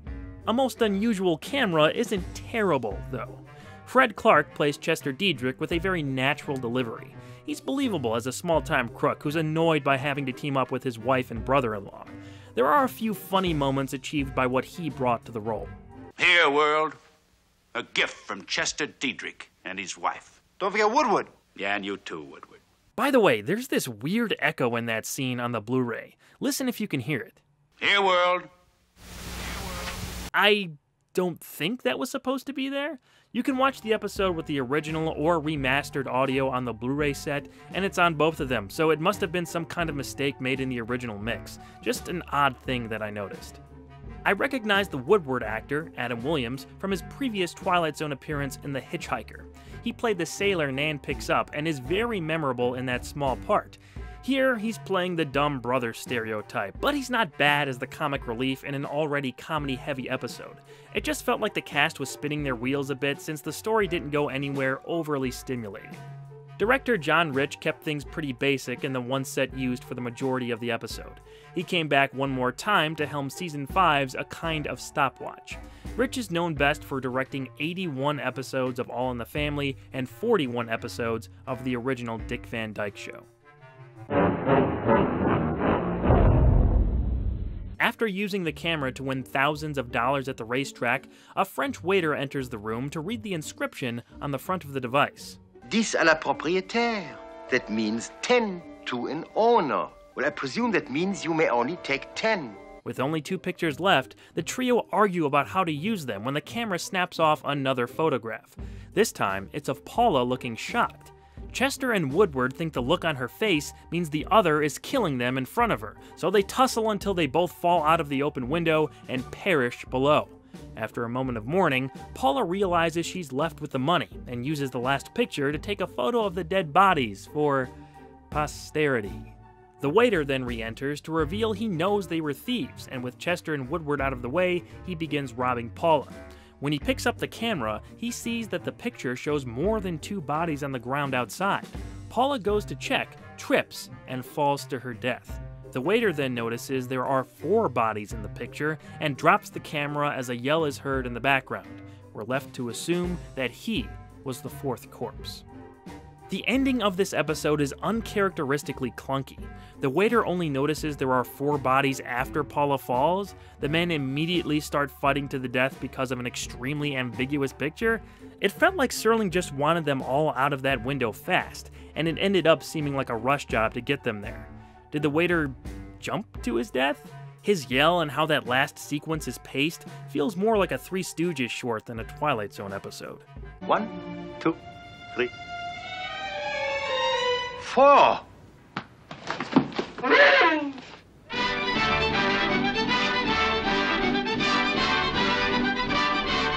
Skip this one. It's not the worst episode of the show, but it's dull, clunky, and wastes a good premise. Maybe all 4 characters fell out of that window and into a better area of the Twilight Zone.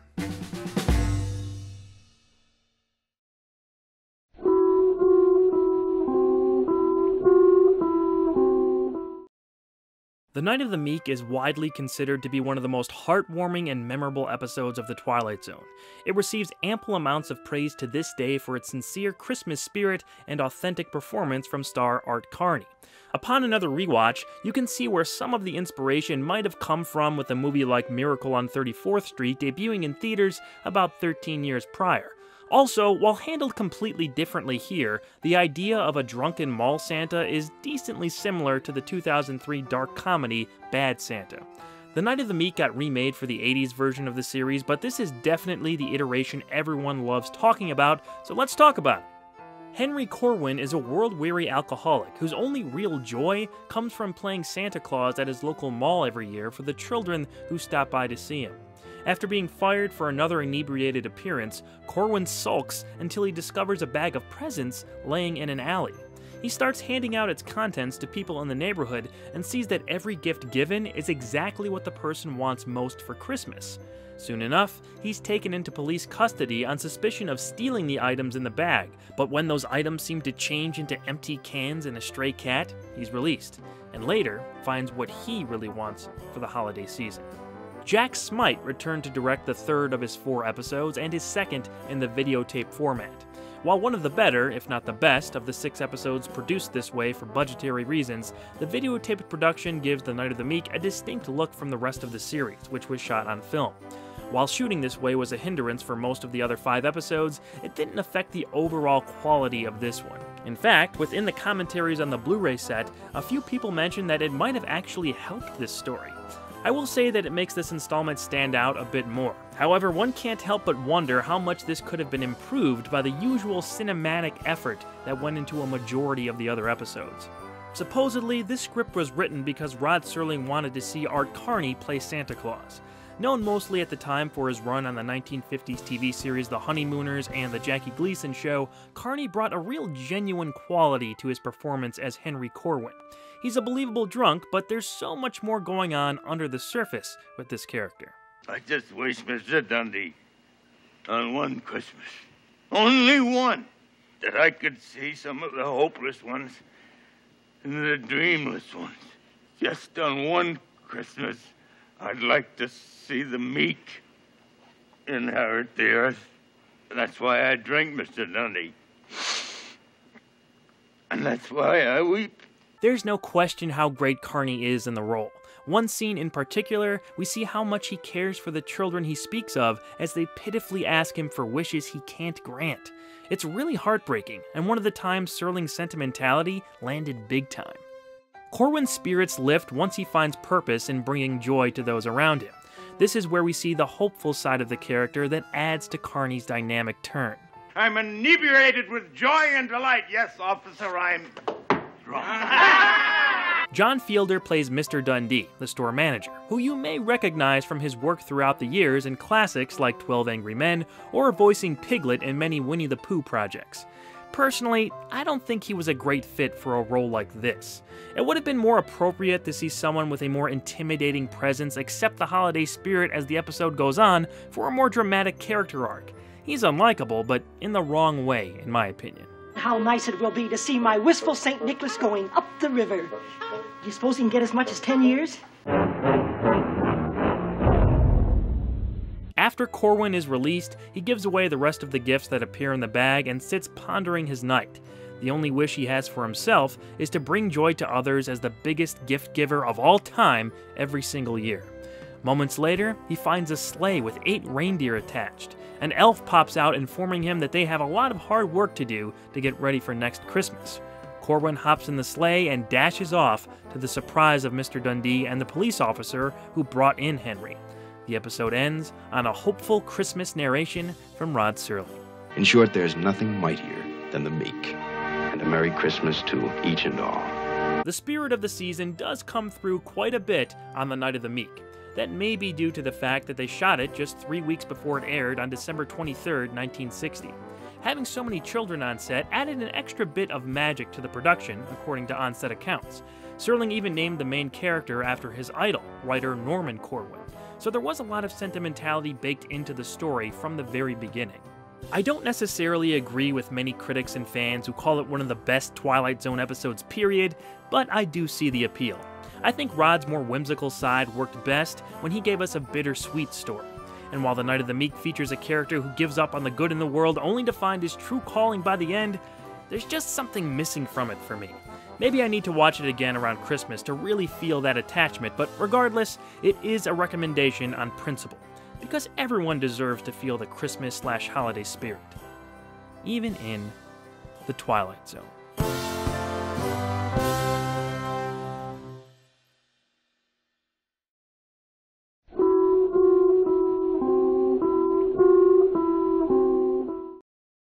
Douglas Hayes was back again to direct his penultimate episode, Dust.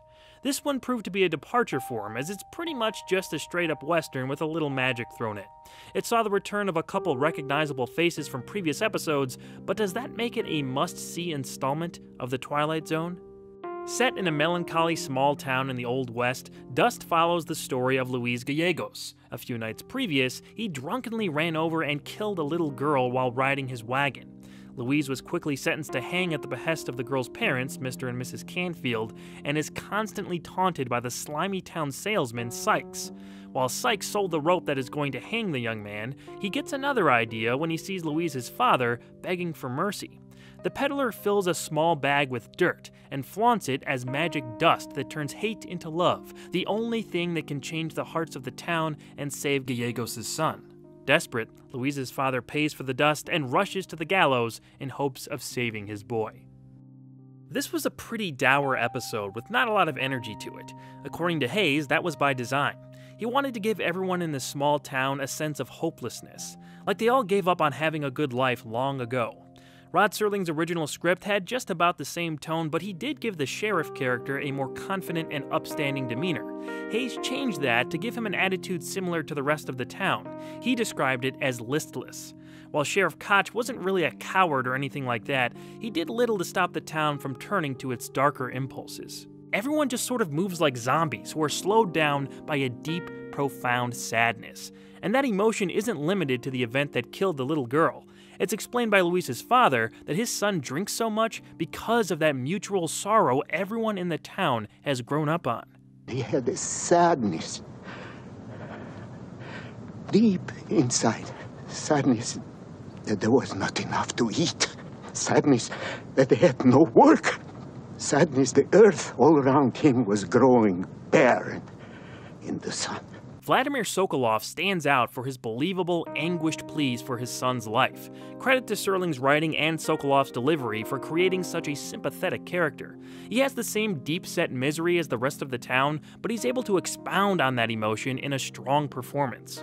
The exception to Hayes' low-energy rule was Thomas Gomez's Sykes. From the beginning, that character is filled with a boisterousness that's easy to remember since he has the only lively personality. Sykes is a real unscrupulous agent with no shame. He mocks Louise from outside his jail cell before tricking his sister and father into buying the magic dust, and he does it all with an evil grin and ridiculing laugh. 100 pesos of worth of magic dust. While he's probably the best thing about this episode, Gomez is more memorable for me in his first trip to the Twilight Zone. He played Mr. Cadwallader, aka the Devil, in Escape Clause. We reviewed this Season 1 episode last year, so go check out my full thoughts on that if you'd like a refresher. Gomez was great in that story too, but I feel like he wasn't involved in an episode worth his talent for either of his appearances. Sykes attends the public execution of Louise to sadistically watch Gallegos make a fool of himself. But things don't go quite the way he planned. Just before the sheriff drops Louise with the rope around his neck, Gallegos runs in front of the crowd to throw the faux magic dust on the mild mob. Pay heed to the magic. Magic! Magic! You must... He repeats that line about 50 more times until the trapdoor drops behind him, but when he looks back, Gallego sees that his son is still alive. Louise's rope broke, and he was spared the hanging. The crowd is shocked and confused. Sykes mentions that it's impossible. He sold the sheriff a brand new rope. It was 5-strand hemp, and inexplicably, it snapped. The sheriff asks the Canfields if they want a second attempt, but they refuse. We leave it like this. One victim is enough. I think we should all go home now. The crowd leaves the sheriff to inform Louise and his father that the young man can go free. Gallegos is convinced that the magic dust worked, turning everyone's hate into love. This further perplexes Sykes. Confused, but eventually believing the same, he walks away, giving the gold pieces Gallegos paid him to a few begging children. We then end on a shot of the broken rope. All in all, Dust doesn't have much going for it. Considering the fact that one of the Twilight Zone's greatest directors was at the helm, one would have expected more. Even the production is clunkier than usual, with a lot of obvious ADR toward the beginning and creased backgrounds behind the gallows at the end. Granted, we only notice those kinds of details now that it's in HD. Back when this aired in 1961, I highly doubt anyone caught that sort of stuff. But it is odd since Douglas Hayes was usually so meticulous with his production design and visuals. He did manage to give his young son a cameo though, so that's a notable tidbit. Jerry Goldsmith did the music here, but it doesn't ever rise above your standard, dreary Old West style ambience. I feel they could have easily gotten away with stock music and saved Goldsmith for a better episode. In the end, Dust is a heavy-handed, slow, dull installment of the show and not at all indicative of Douglas Hayes' talent as a director. It's not bad, but I wouldn't recommend it. I'd instead suggest Escape Clause for Thomas Gomez's superior character, Execution or Mr. Denton on Doomsday for a better Old West episode, and just about any other installment directed by Hayes. Like a tumbleweed blowing across the desert, it's best to let this one pass you by and move on to a more thought-provoking story in the Twilight Zone.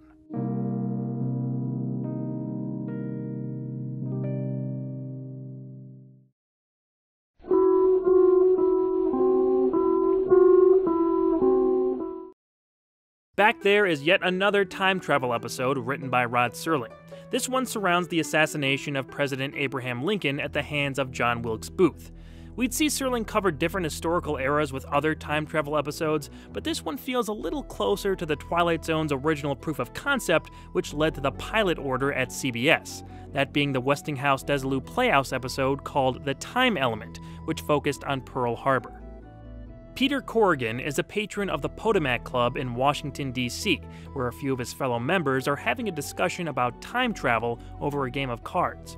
Corrigan argues that major events in the past cannot be changed, while one of his friends say that it's highly probable history would alter just by the mere presence of a person out of time. When Corrigan leaves the club, he's struck with a headache that results in finding himself nearly 100 years in the past on the night of President Lincoln's assassination. He tries to warn the security at the Ford Theater and the authorities of the exact details surrounding the president's demise, but they think he's drunk or disturbed and throw him in jail. However, a man nearby, claiming to be an expert in mental illness, hears his cries throughout the streets and convinces the police to release the admitted war veteran into his custody. This mustachioed player has more to do with the history of this fateful night than he at first lets on. David Orrick McDearman returned to direct his final episode with Back There. His previous two were the recently reviewed A Thing About Machines and another time travel story, Execution, from Season 1.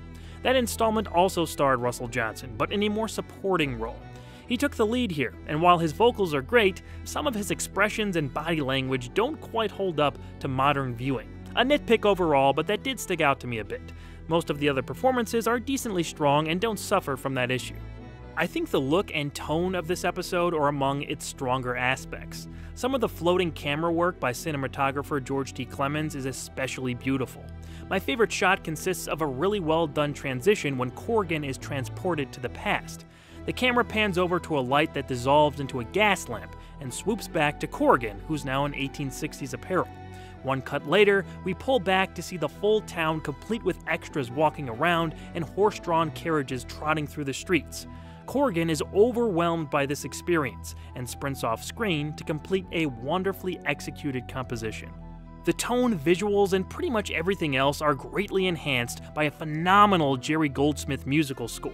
It increases the sense of dread when Peter finds himself in the past and the impending doom of this pivotal evening in the United States history.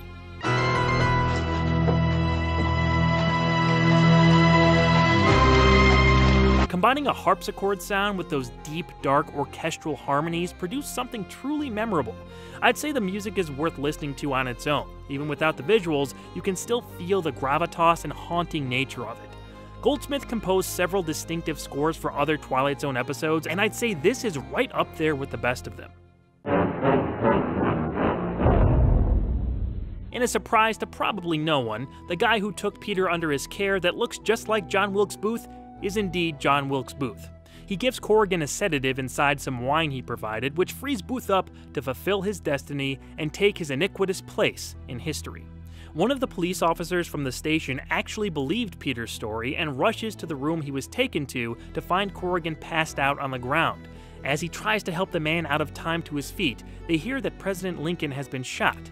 It's too late. Corrigan pounds on the window, expressing his rage of nobody believing him, and once again finds himself transported. This time, it's back where he started, in present day at the Potomac Club. He enters to see everything is back to normal, except that one of the attendants who work there is now a wealthy member of the club. William says he inherited his fortune that started with his great-grandfather, who just so happened to be the only police officer that believed Peter back in 1865. He went around that night trying to convince people that the president was in danger. While nobody bought it at the time, his knowledge of the event before it happened caused a stir in town that people never forgot. This led to him becoming police chief and eventually a millionaire. So while the major historical event wasn't changed, there were a few ripples created by Corrigan's trip to the past. In shock, Peter then discovers John Wilkes Booth's handkerchief still in his pocket as the episode finishes. This story isn't too fondly remembered, with even producer Buck Houghton not being a fan of it. However, I personally think there's enough here for a recommendation. The largest part of that is Jerry Goldsmith's score, yet there are a few other elements that kept me interested. It felt like this was a great episode just waiting to break out, but there wasn't sufficient time to raise it to its full potential. Check it out and see what you think. It's a story that proves some things can't be changed, even in the Twilight Zone.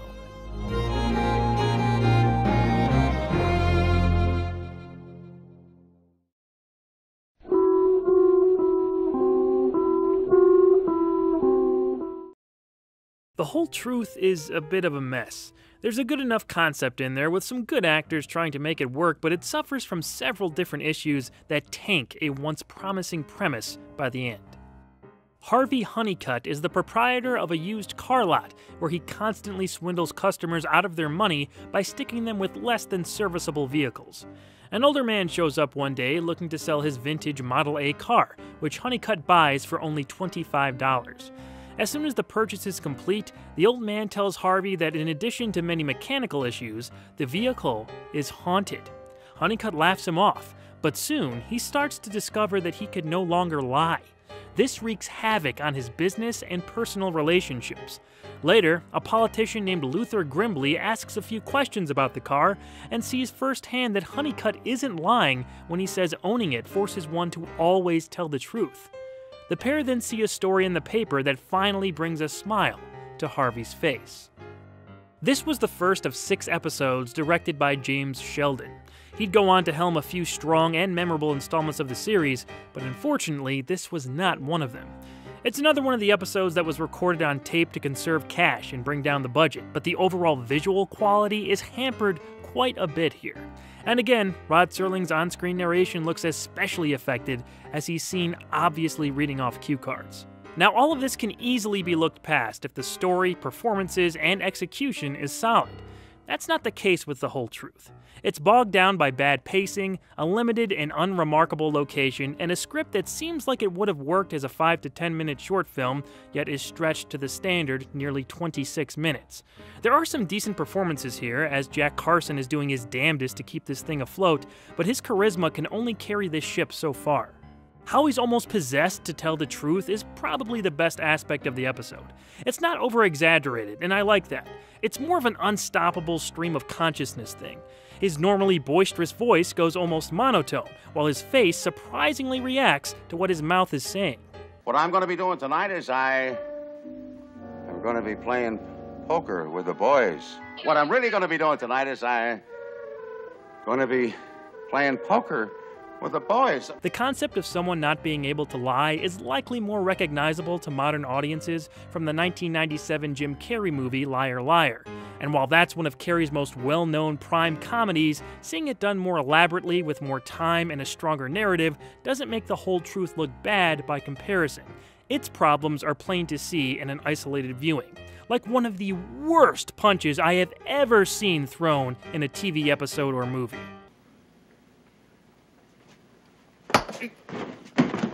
In his short appearance, which you can see as a positive or negative, Loring Smith's performance as Luther Grimbley is off-the-wall bonkers. He dramatically outshines the already animated Jack Carson with some way out there deliveries and facial expressions. Maybe, $50?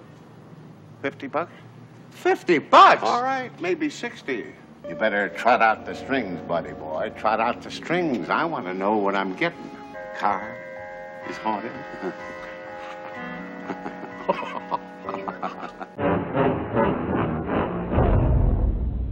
It turns out that what Honeycutt and Grimbley were looking at was a newspaper story about visiting Soviet Union leader Nikita Khrushchev. Khrushchev and his driver arrived to purchase the car on the cheap to, I think, exploit shoddy American workmanship with a crappy old car?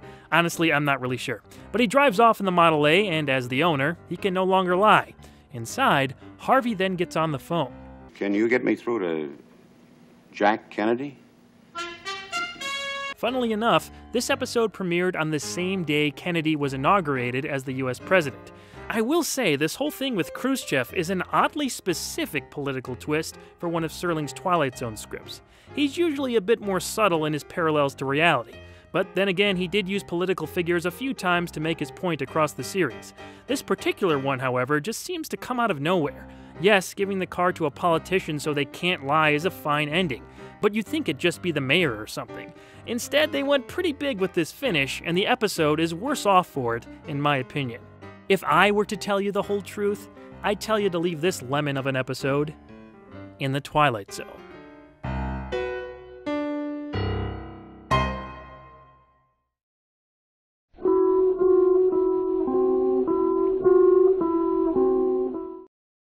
The Invaders is the definition of a classic Twilight Zone episode. It utilizes components of horror in combination with small-scale elements to give us a one-of-a-kind story starring just a single actor on screen. The ending twist is one of the more memorable in the show's history, and several production pieces are among the most recognizable the series ever produced. A nameless woman lives a simple life alone in her secluded cabin. As she makes dinner for herself one evening, a loud, strange noise disrupts the peaceful night. She slowly climbs to the roof to find a miniature flying saucer-type spaceship has just landed. Small creatures in spacesuits then emerge, and what follows is a game of survival. The creatures stealthily attack her with futuristic weapons while hiding in her primitive home. Richard Matheson wrote this episode, and while it's a favorite of many fans, he was less than thrilled with it. He was quoted in Mark Zickry's The Twilight Zone companion book as saying, quote, "I never liked it. I thought those little roly-poly dolls were ridiculous looking. To see these little things waddling across the floor was about as frightening as Peter Rabbit coming at you." End quote. While this is indeed a classic, I can see the reaction to it being somewhat split. The material takes itself very seriously. Yet the villains are a few mini spacemen who aren't exactly intimidating looking. Personally, I love these little things, and in a show like The Twilight Zone, I think they fit right in. They were designed and puppeteered by director Douglas Hayes. Hayes used to draw for Disney, so he was skilled in coming up with character designs. After drawing what he wanted, the makeup team put together the figures with foam rubber and painted them gold for optimal reflective lighting. Hayes made them walk by placing his fingers into the legs and pantomiming the motion. He wore a black sleeve that blended into the shadows as he was controlling them. Oh, by the way, can you guess which movie they borrowed the flying saucer from? Yes, of course, it's Forbidden Planet. If you've watched these videos for a while, you know the drill by now. The director was also responsible for the suspenseful slow pacing. The build-up to the spaceship reveal and the stalking that happens afterward is all handled with precise care. Hayes wanted to minimize the amount of cuts in the episode and follow the main character around for long shots. This took a lot of rehearsal, but worked out in the end. He mentioned years later that they only shot about 7 or 8 pieces of film for the whole show. Equally as important was the lighting. The cabin was supposed to have no electricity, so pinpoint cues would have to be hit when the character was moving from room to room or repositioning her light source. This was done by having about a half-dozen crew members on light dimmers that slid on and off as she walked through the house. Helping guide the viewer through this more horror-driven story was the music of the legendary Jerry Goldsmith. Like other episodes he scored, the music isn't used wall to wall. In a story like this one, sometimes silence is more effective. But when the music kicks in, it's distinct, appropriate, and ups the feeling of anxiety shared by the woman on screen. This was the last of the 7 credited installments Goldsmith worked on. While portions of his score showed up in other episodes as stock music, this was his last official full Twilight Zone soundtrack, at least until the 1983 movie. Agnes Moorehead plays the unnamed woman here, and she may have a recognizable face to people who grew up watching the 1960s sitcom Bewitched. Moorehead portrayed Sam's mother Endora for the entire run of that series. She also appeared in Citizen Kane and a slew of other projects throughout the years. This character has no spoken lines, so her facial expressions and body language were all she had to work with. Moorehead does a really great job at reacting to the surreal situation she finds herself in. Considering what happens in the twist, her performance holds up even better on multiple viewings. After being stabbed, sliced, and shot with radioactive gun rays, the woman finally bests the mini-invaders and kills them, destroying their ship with an axe last. As she hacks away, we hear the voice of the remaining spaceman, provided by Douglas Hayes himself, desperately warning his comrades to stay away. Incredible race of giants here! Race of giants! Too much for us! Too powerful! Stay away!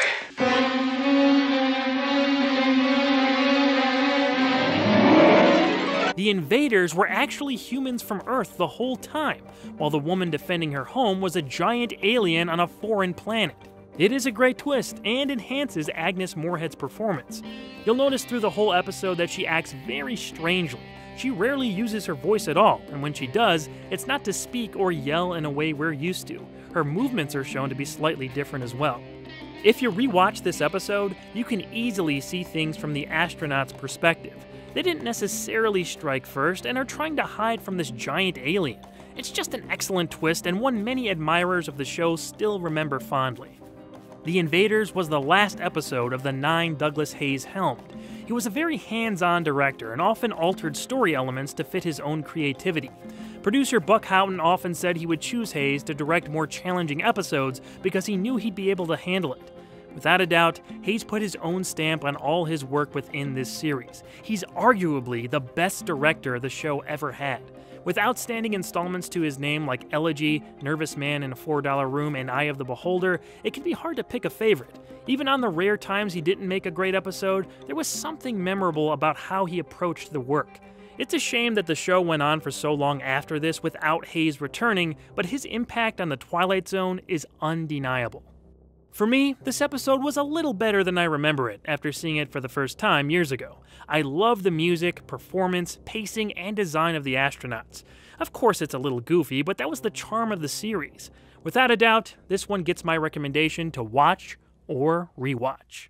The Invaders, who found out that a one-way ticket to the stars beyond has the ultimate price tag in the Twilight Zone.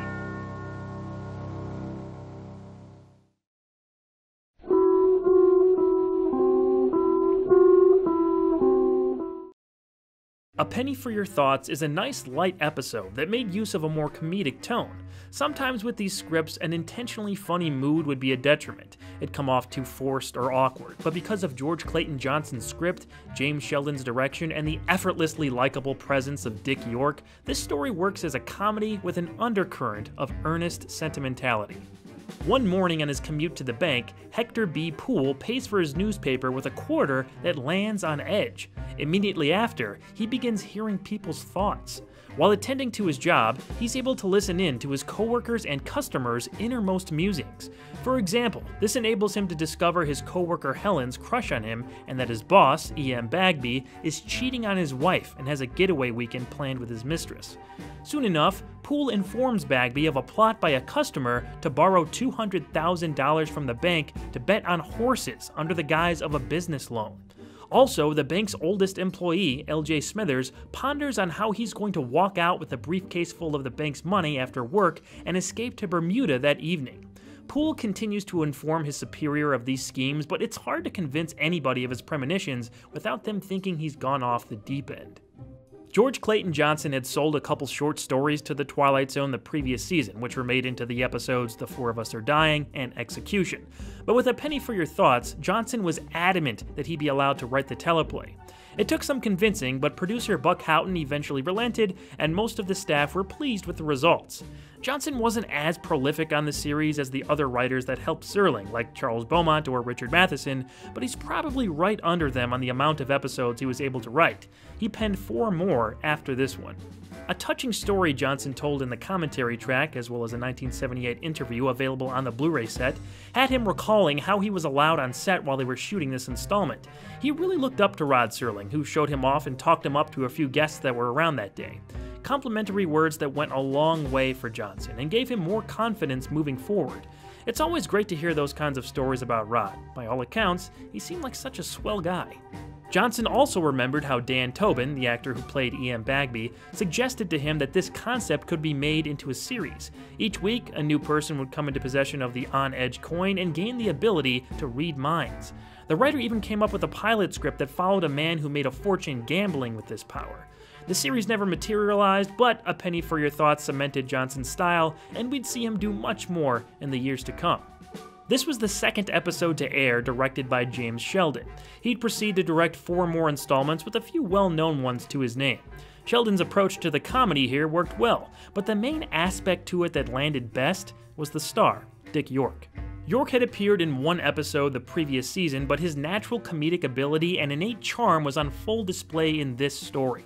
Of course, we know he'd go on to become more famous for his role in the sitcom Bewitched, but his 2 Twilight Zone appearances are memorable. They show off his range and what a star in the making he really was. With its more airy nature, A Penny for Your Thoughts doesn't bring up too many deep emotions or, no pun intended, thought-provoking themes. But it accomplished what it set out to do and is executed well.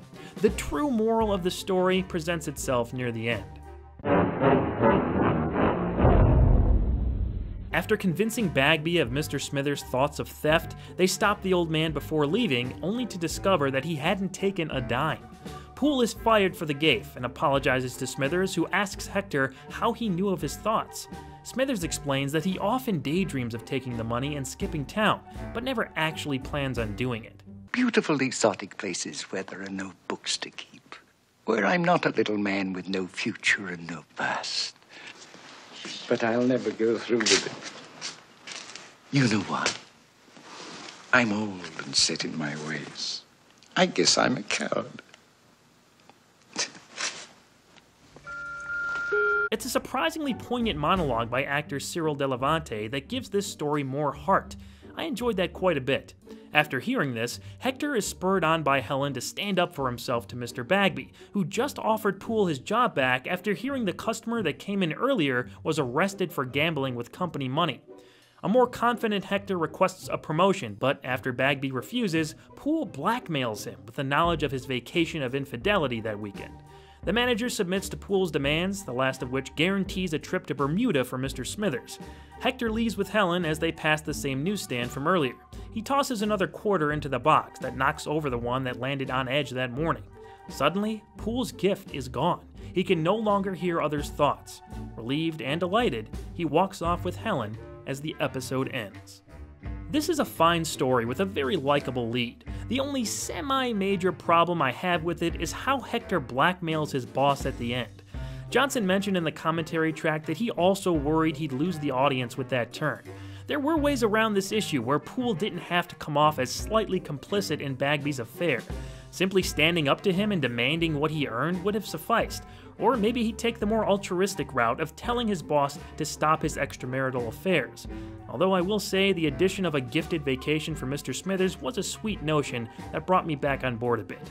Just a flaw, in my opinion, in an otherwise pleasant and heartfelt installment.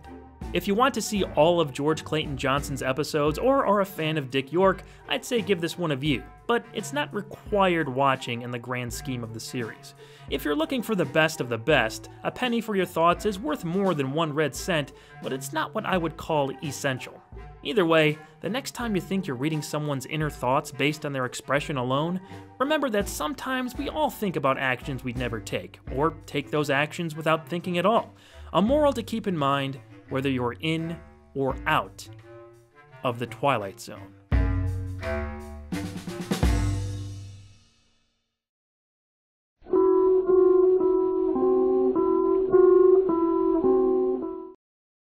Is it some cosmic coincidence that 22 is our 22nd episode reviewed in the 2nd year I've been covering this series, and it's a part of the show's 2nd season? Sounds like something that could only happen in, well, we'll get to that later. Liz Powell is a professional dancer who's been hospitalized for exhaustion. She begins having recurring nightmares where Powell approaches the morgue, marked as room number 22, in the basement of the hospital, where a nurse grimly greets her with ominous words. Room for one more, honey. After several more days of rest, she's released from the hospital and prepares to get on a flight to Miami. But once at the airport, Liz starts to feel an all too familiar set of emotions. 22 was written by Rod Serling, but based on an anecdote from a 1944 anthology called Famous Ghost Stories, edited by Bennett Cerf. That anecdote was based on a 1906 short story called The Bus Conductor by E.F. Benson, so there's some history behind this premise. Serling kept the main idea, but changed just about everything else around it. Honestly, it feels quite a bit like Season 1's Perchance to Dream. That was the first episode written by Charles Beaumont and featured a similar-ish concept that saw our main character seeking treatment for the intensity of his dreams. I'd say Perchance to Dream was executed better, but there are things to like about this one. It was the last episode directed by Jack Smite, and while it's not his best, see Season 1's The Lonely for his greatest Twilight Zone work, it's not what I would call bad, although he didn't seem to think highly of 22. Smite would later comment about how he didn't believe it had the quality of some of the other episodes he directed. This was another of the productions that were forced to use videotape instead of film to save money, but you can see the team tried to still give this story the drama it needed. Heavy shadows and some fun effects were used appropriately to raise it up a few notches. Barbara Nichols as Liz Powell turns in a solid performance. She reacts believably to the more horrific scenes and always feels on edge when she's talking to her manager or doctor. Speaking of which, Fred Wayne as Barney is fine, but those glasses are hilarious. Must have been very stylish in the early 60s. The Doctor, played by Jonathan Harris, is one of the weaker parts of the episode. Every line he delivers and expression his face crinkles into would give Bela Lugosi's Dracula a run for his money. Remember about tonight, Miss Powell. Now relax. Get to sleep. He's played up to be creepy in his overall presence when talking about Liz's nightmares, but also when he gives her compliments on her appearance and job as a dancer. You make an old doctor wish he were a young intern. The next time I see you, I'll be at a ringside table, and I'd appreciate a subtle wink. It just feels like way too much for a character that has little to no effect on where this episode was going. I understand they may have been trying to throw the audience off by giving this character an aura of darkness or dreamlike exaggeration, but it's more distracting than anything else. Plus, he looks like Harvey Keitel, which makes me wish we had him in one of these episodes, and of course, that never happened. The morgue nurse is played well by Arlene Martell. She had another small role in the episode What You Need and pulls off her famous line here perfectly. Her blank but menacing expression is appropriately unnerving. Room for one more, honey. When Liz gets to the airport, she experiences the same sense of doom felt in her dream. She tries to shake it off and goes to enter the plane, where she's greeted by a familiar face. Room for one more, honey. Powell runs off terrified, only to see the plane explode in midair upon taking flight. More disturbed than ever, Liz's pained expression ends the episode. According to Mark Zickery's The Twilight Zone companion book, the explosion of the plane was done by rigging explosives to a model hanging from a wire. Unfortunately, the videotape used back then creates darkened artifacts around bright images, and the fiery demise of the aircraft is a victim of this. 22 isn't a great installment of the series, but the line, "Room for one more, honey," is decently well known to fans of the show. Plus, there are a few shots and other elements to be enjoyed. I'd give this one a soft recommendation, but it's not essential by any means. I suppose there will always be room for one more in a future screening that always takes place at 2/22 on the 22nd of February every year in the Twilight Zone.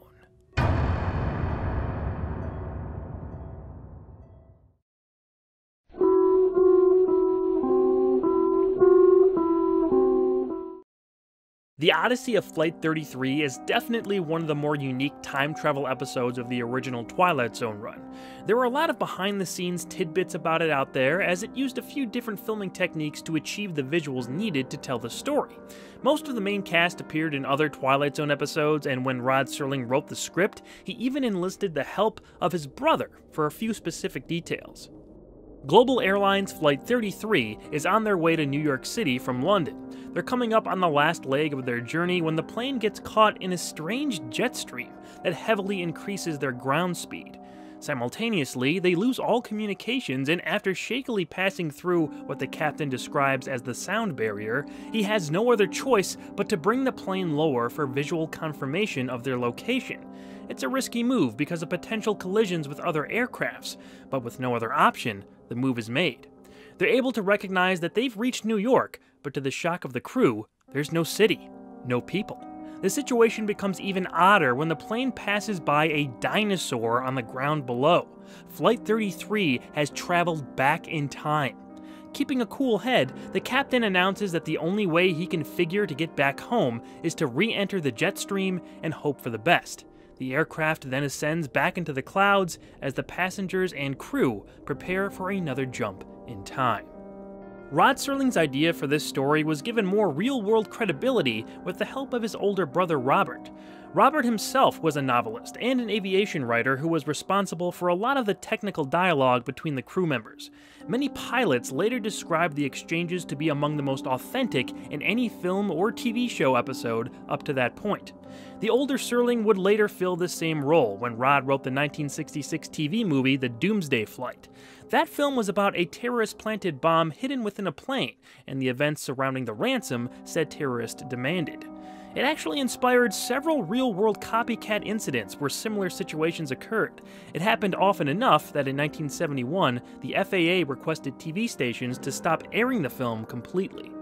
This was the first of 3 episodes directed by Justice Addis. Coincidentally, all 3 of them involved some sort of time travel. However, this one may very well be the most remembered by fans of the series. Considering Rod's script and how this story shook out, that's not surprising.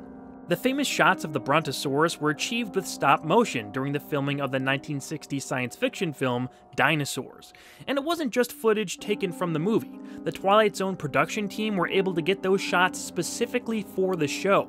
Producer Buck Houghton said they were some of the most expensive single shots in this series' history, costing them a total of $2,500. Stock footage was used for when the plane was mid-flight and for one other spot we'll talk about in the twist section.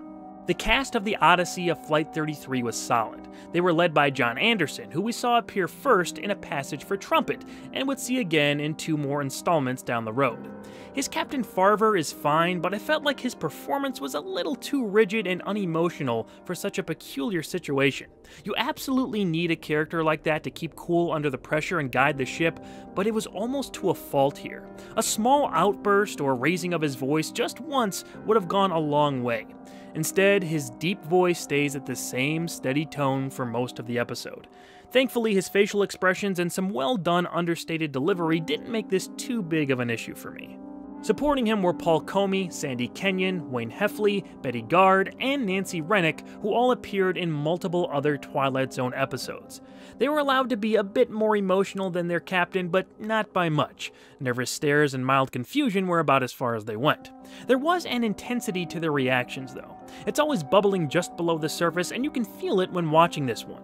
The deliberate pace and mystery of the situation definitely helped keep me hooked to find out where all of this was going. After getting back into the jet stream and descending once again, the crew finds themselves back in a more modern New York. But when they try to reach air traffic control, the jargon they use isn't recognized. The crew soon figures out that they've jumped forward in time, but not far enough. The World's Fair seen below gives away that they're only in 1939, 22 years before the date they left London. With the jet in need of fuel but everyone on the plane out of their own time, Farver decides to risk it and ascend into the clouds once more, trying to bring everyone back to 1961. The episode ends there, with Rod warning us that if we ever hear the sound of jet engines flying atop the overcast, engines that sound searching and lost, engines that sound desperate, shoot up a flare or do something, that would be Global 33, trying to get home. I really like that open, haunting ending. It's a great narration piece from Rod, too. Within the bounds of the story, the plane can be anywhere in time. It's kind of half a ghost story in that we see the origin of this lost flight. There's an NBC show called Manifest that loosely extends the concept with the plane landing 5 years after it took off in what seemed like just a few hours for those on board. I never watched it though, so if you have, let me know what you thought of it. The stock footage I mentioned earlier was of the actual 1939 New York World's Fair, and it was a nice touch to see film of the real event. If you haven't figured it out, The Odyssey of Flight 33 gets a recommendation from me, as I think it's an important installment of the series. If I had any critiques, aside from John Anderson's somewhat monotonous performance, it's that we saw next to nothing of the passengers' experience on the flight. There's a short scene of two people talking to each other, however it's more of a throwaway exchange. The flight attendant does mention that some of these folks are hysterical, but again, we never see it on screen. We wouldn't have needed much, just a few sequences following the same passengers as they went through these events. I do believe that kind of thing is expanded on in the graphic novel that was made out of this episode, though. It changed a few things and was published in 2010, so if you want more of this idea, check it out. Or you can just fix your eyes to the sky and wonder if the next plane you see passing overhead is a lost 707, looking to escape the Twilight Zone.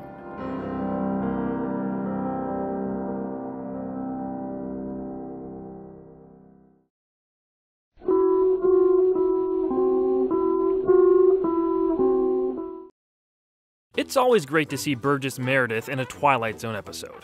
Mr. Dingle the Strong was only his second appearance, and it's packed with other recognizable talent too, both on camera and behind it. This was another one of Rod Serling's more comedic scripts, which rarely worked well. However, there are several notable qualities about this one that are worth delving into. Luther Dingle is a wormy vacuum cleaner salesman who's routinely picked on by fellow bar patrons and children alike. Observing him is an invisible two-headed Martian looking to conduct an experiment on an Earthling, and they consider Dingle to be the ideal candidate. Weak, cowardly, and sub-physical. They imbue him with 300 times the average human strength, and very quickly, Dingle starts to realize what he can do. He starts performing feats of strength in public and gains the attention of the whole town. Eventually, Luther returns to the bar to be interviewed for a TV special, where he draws an excited crowd. First thing I want to bring up is the name Dingle. There are two different accounts of where Rod got it from. In Mark Zickry's The Twilight Zone companion book, Zickry states that it came from a reporter who mistakenly called the Al Denton character from Mr. Denton on Doomsday Dingle. Rod liked this name and used it appropriately for this kind of character. In a commentary track on the Blu-ray set, Martin Grams Jr., author of The Twilight Zone, Unlocking the Door to a Television Classic, has a different story. He says Serling wanted to originally name the Al Denton character Al Dingle after a friend of his, but changed it during production. He then got another chance to use the name in this episode. It's not really a consequential factoid, but it is funny that there are disparate accounts of where a name like Dingle came from.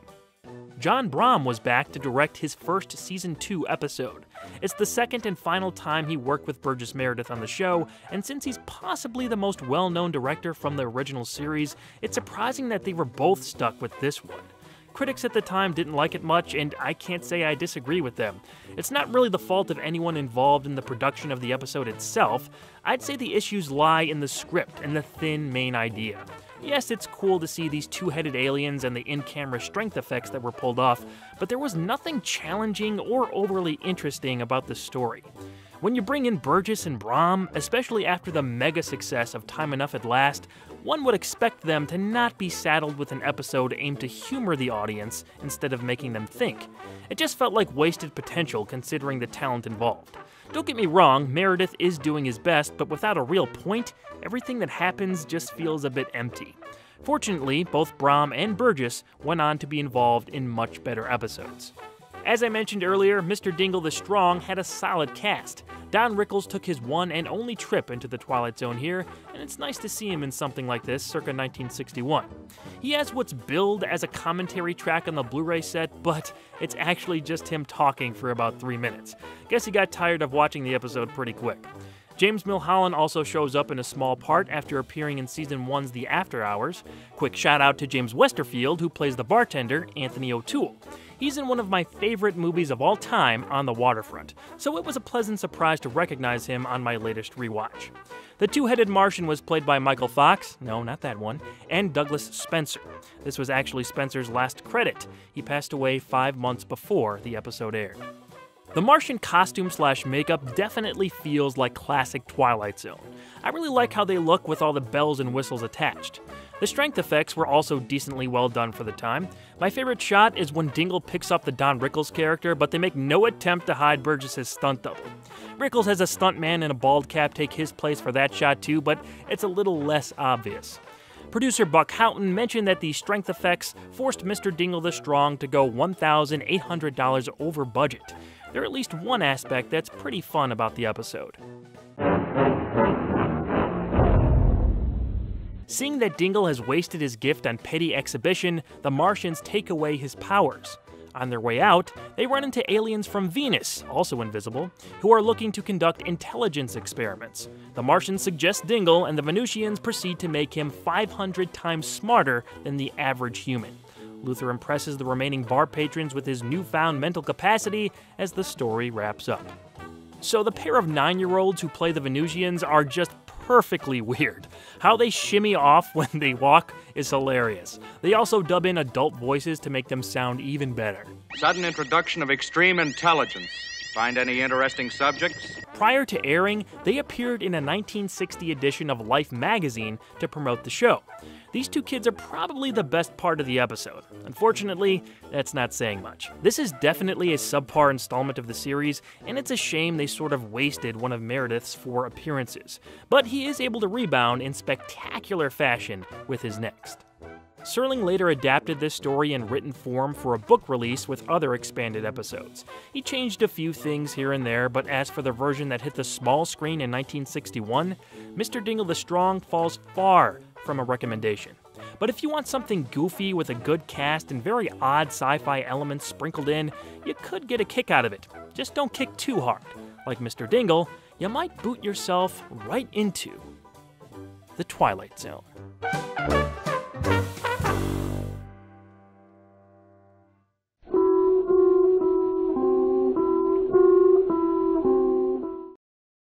Static has an intriguing premise, but it doesn't go to the dark places writer Charles Beaumont would usually bring his scripts. It also lacks the romanticism of a well-done, nostalgic Rod Serling episode.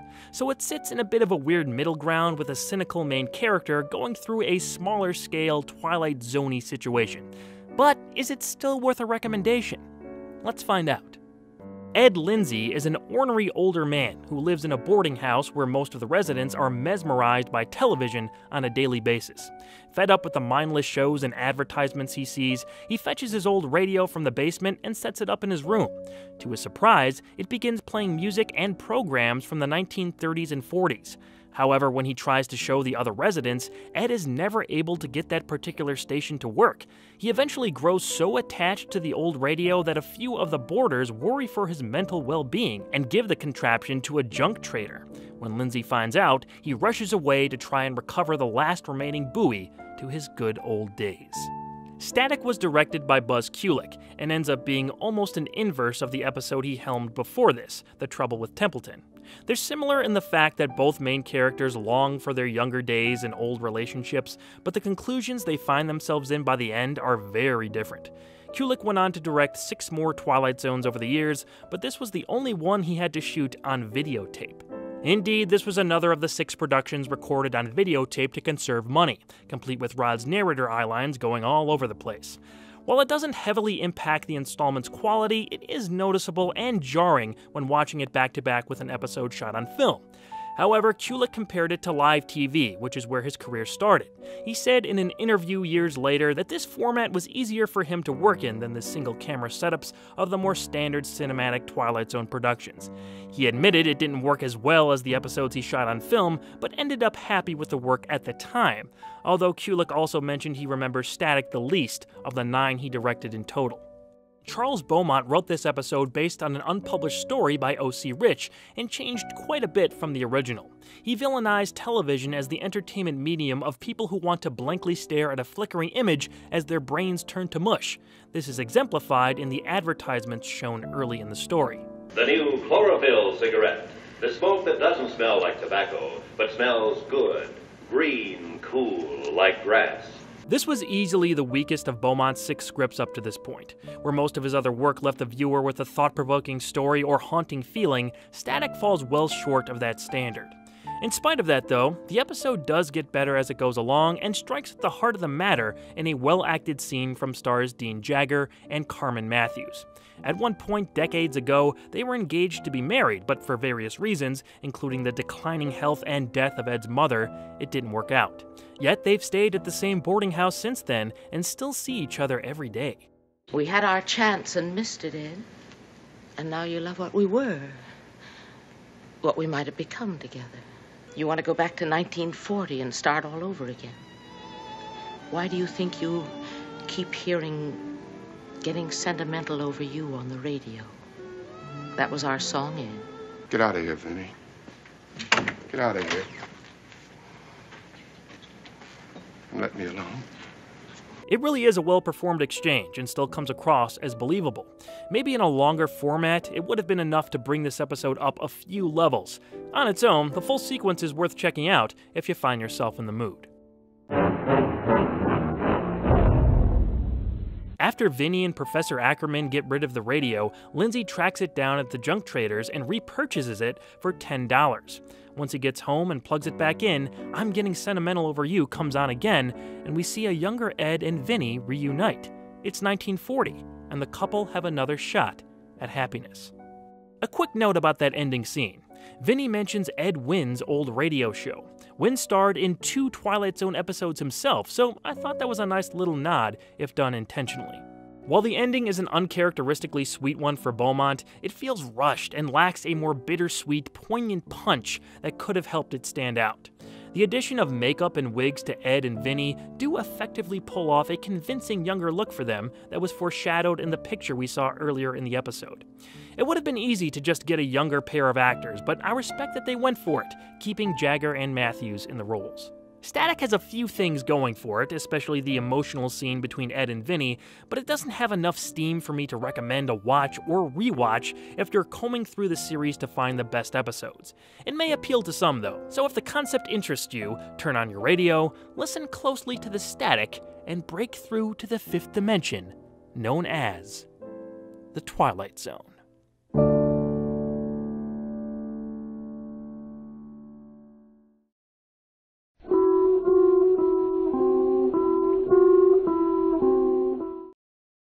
The Prime Mover is a somewhat typical Twilight Zone story about the danger of greed, but it separates itself in some big ways.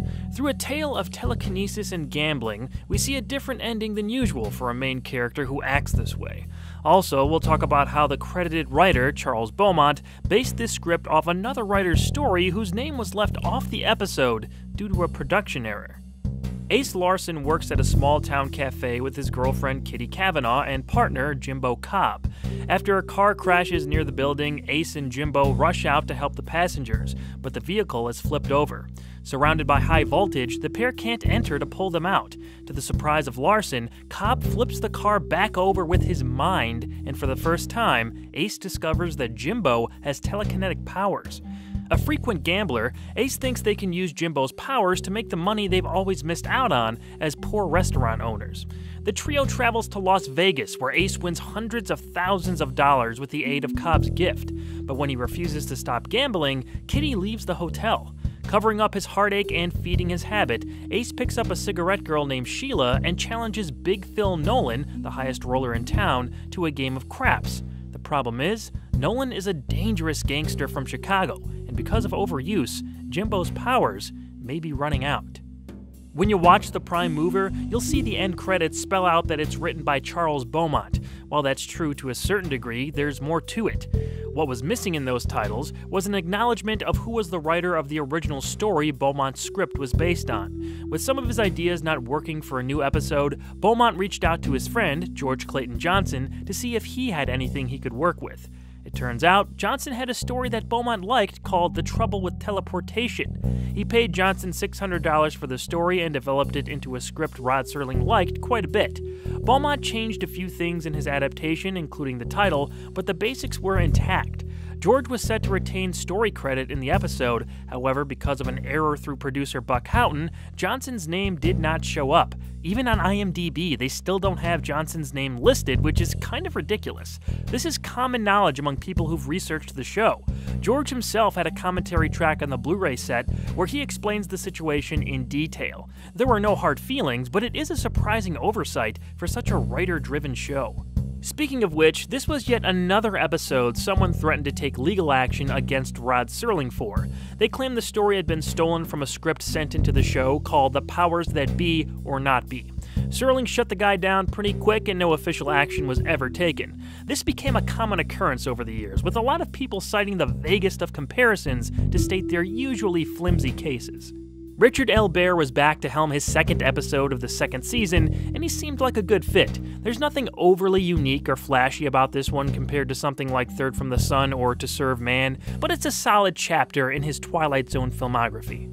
I wish I could give him credit for the very impressive car crash at the beginning of the installment, but that was stock footage matched seamlessly with the scene of the two actors in front of a similar-looking wreck.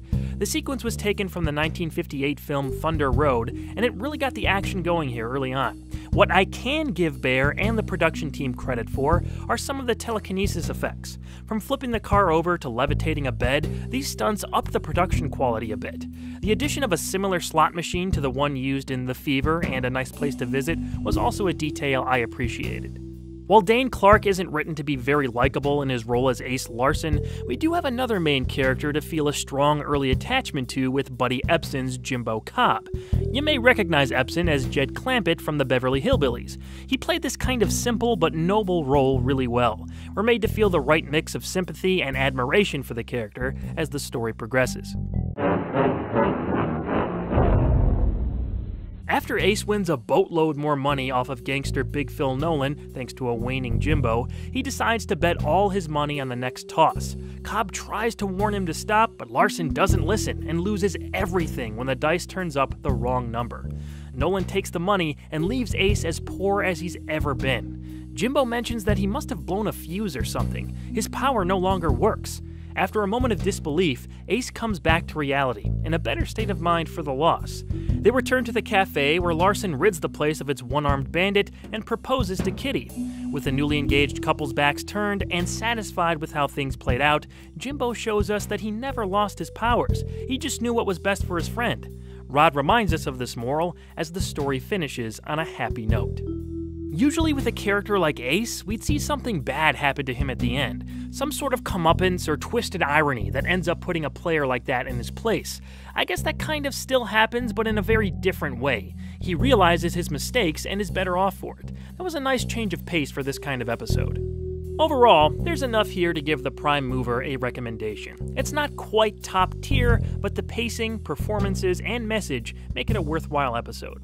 So float your remote on over, flip on the TV, and enjoy this high-stakes trip into the Twilight Zone.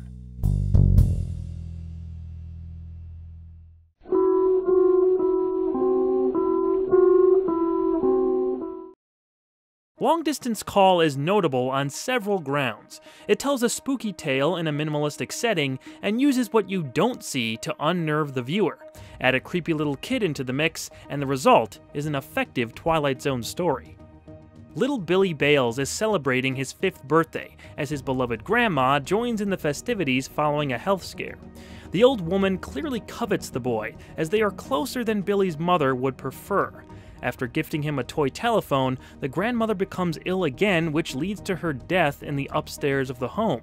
Soon after, Billy begins constantly talking on the toy telephone, and when his parents confront him about it, he says the deceased grandma is on the other end of the conversation. Worse yet, the voice he hears may be trying to convince Billy to join her in the great beyond. There's much to break down about the behind-the-scenes aspects of this episode, so we'll discuss that first before going into my opinion on the story. Long Distance Call was the last episode to air of the 6 in Season 2 that were shot on videotape in an attempt to save some cash on the expensive show. While they did reduce the cost by about $5,000 per production, the benefits of using film outweighed the budgetary issues, and at Rod Serling's urging, the series went back to shooting on film in March of 1961. I will say though, this episode, with its camera setups and such, comes across much closer to the filmed episodes than most of the other taped ones. The script was originally submitted by William Idelson, who appeared as an actor on The Twilight Zone in the episode A World of Difference. He would later go on to write for The Dick Van Dyke Show, The Flintstones, Happy Days, and a whole bunch of other series, but this was the first script he sold. He was friends with Richard Matheson and Charles Beaumont, who of course were the other writers on The Twilight Zone. Beaumont liked the script enough to help Idelson rework it so it'd be accepted as an episode. They ended up splitting screen credit for the job in the final piece. Working as a real estate agent at the time, Idelson stated that he based the story on a real-life occurrence that he fictionalized. His mother got his son a toy telephone for the kid's second birthday, and after seeing her talk to him on it, the idea was sparked. After this episode hit the airwaves, he quit his job and became a writer full-time. However, this was another one of the installments that got hit with a couple of lawsuits by people who submitted scripts for the show. Settlements were made, but from what I found, the only similarity was the element of a magic phone. James Sheldon returned to direct his third episode and would work with child star Billy Mumy again in the more well-known installment It's a Good Life the following season. Mumy is very recognizable to Twilight Zone fans for his 3 appearances. While he may be most famous for playing Will Robinson in the original Lost in Space series, he still acts to this day and is fondly remembered as a pretty creepy kid actor in roles like this one. Now, his character in It's a Good Life is much more menacing, but his ignorance to the eerie situation he's in here reads as a bit spooky. She wanted to know if I can come stay with her. Can I, Mama? Can I? The overuse of the head tilt is funny, but also a bit uncomfortable. There's a scene where Chris, Billy's dad, explains why his mother was so infatuated with the child. She had 2 children before me. She lost them both. She just couldn't let go. I was all she had. Except for Billy. But Billy was me again. A chance to go back, to pretend all those other years never happened. It's a short scene, but succinctly adds some shading to the grandma character, and a little background to her relationship with her son's family. After finding out that Billy jumped in front of a car because the voice on the phone told him to, Chris and his wife, Sylvia, are relieved to see it was just a close call. Still thinking the boy is playing pretend, Sylvia becomes legitimately frightened when she enters Billy's room that night and takes the phone out of his hand. She listens in and hears the breathing of Chris's mother. Sylvia screams and drops the phone, which triggers Billy to run down the stairs and attempt to drown himself in the pond outside. Paramedics arrive to save the boy, but the odds aren't good. In a last-ditch effort, Chris picks up the toy telephone in Billy's room and pleads with his mother to let the kid live. Immediately after his supplication, Billy starts to respond to treatment and is said to be okay. The Baylesses embrace in solace as Rod's narration wraps up the story. Chris's appeal to his dead mother was actually rewritten on set by Idelson and Beaumont after Serling requested a last-minute change. Philip Abbott delivers the monologue very well, as it's one of the best parts of the episode. If you really love Billy, give him back. He's only 5. He hasn't even started. He's hardly been out of this room, out of this house. There's a whole world he hasn't even touched. I really like this one. It's successfully creepy in its concept and execution, with solid performances and writing. We never hear the grandma's voice on the phone and don't have to. Just the suggestion of it was enough.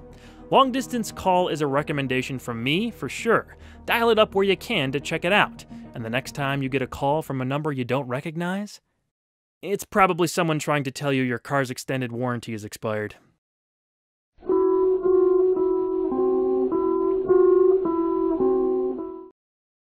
Uncle Ben travels through the desert with his sick young nephew Peter. Through a brief trip to the future, he finds out the boy grows up to become a hero, the amazing Spider-Man. Desperate to save this destined savior, he grabs modern medicine and rushes back to his brother's dying child. Alright, that's not exactly what happens. I know he had a whole big career before the Spider-Man movies, but it's difficult for me to not see Uncle Ben when I look at the star of this episode, Cliff Robertson. Also, that's his character's son, not his nephew. We'll just consider that intro a mini fanscription episode. The year is 1847, and a caravan of settlers, led by Chris Horn, are heading west from Ohio. Horn's son is taken very ill, while the group at large wants to turn back. There's been no water for days, and everyone just seems like they're on their last legs. In a last-ditch effort to find water, shelter, or help of any kind, Chris decides to go out and check over the nearby rim. But when he does, he spots a paved road and devices hanging above it that he's not familiar with. He doesn't know it yet, but Horn has been transported to the year 1961. After nearly being hit by a truck and wounding himself with his own gun, he walks ahead until he finds a cafe.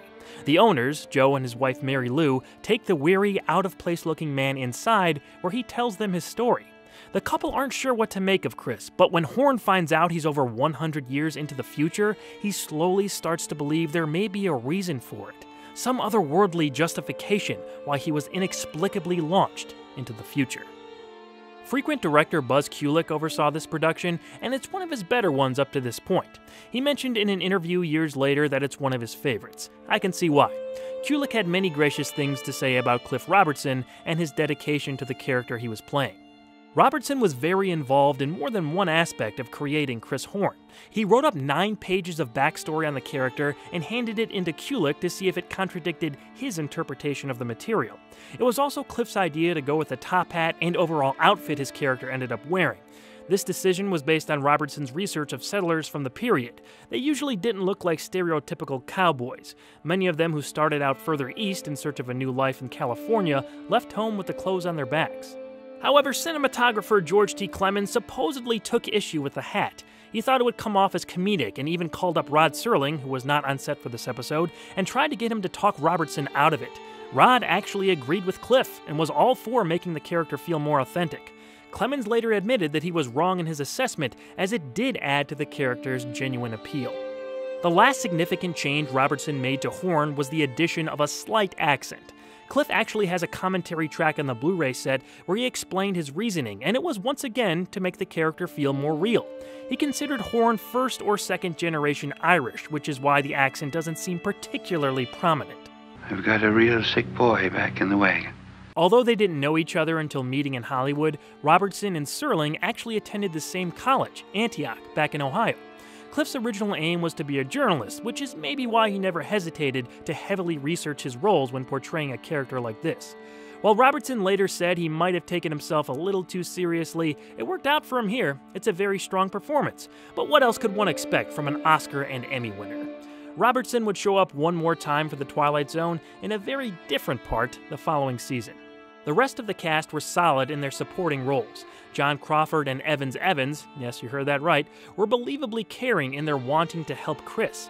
Ed Platt brought some dignity to the role of the doctor treating Horn, and John Astin, the original Gomez Addams himself, has a quick little appearance as Horn's friend Charlie.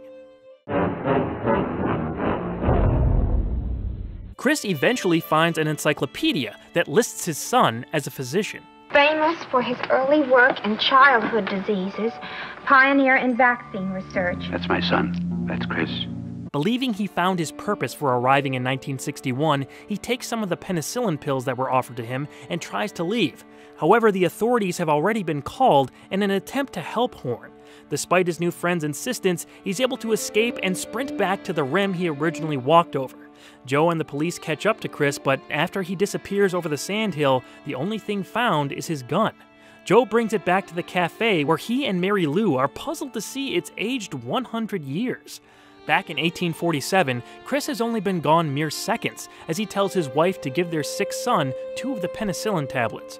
With knowledge of a natural spring nearby, thanks to Joe's mention, he leads his wagon train forward with confidence and optimism that they'll all be just fine. I enjoyed 100 Yards Over the Rim. The look of the on-location exteriors blended well with the cafe interior shot at MGM. Also, there was a tangible reason Chris was sent forward in time, which made everything feel like it had more of an arc. The unexplainable is the usual for this show, but once in a while, it's nice to see what turned into a heartfelt story and on a happy note for the characters involved. I'd recommend giving this episode a view. Seek it out, but don't go too far. You might end up on the other side of the horizon, in another time, another place, known only as the Twilight Zone.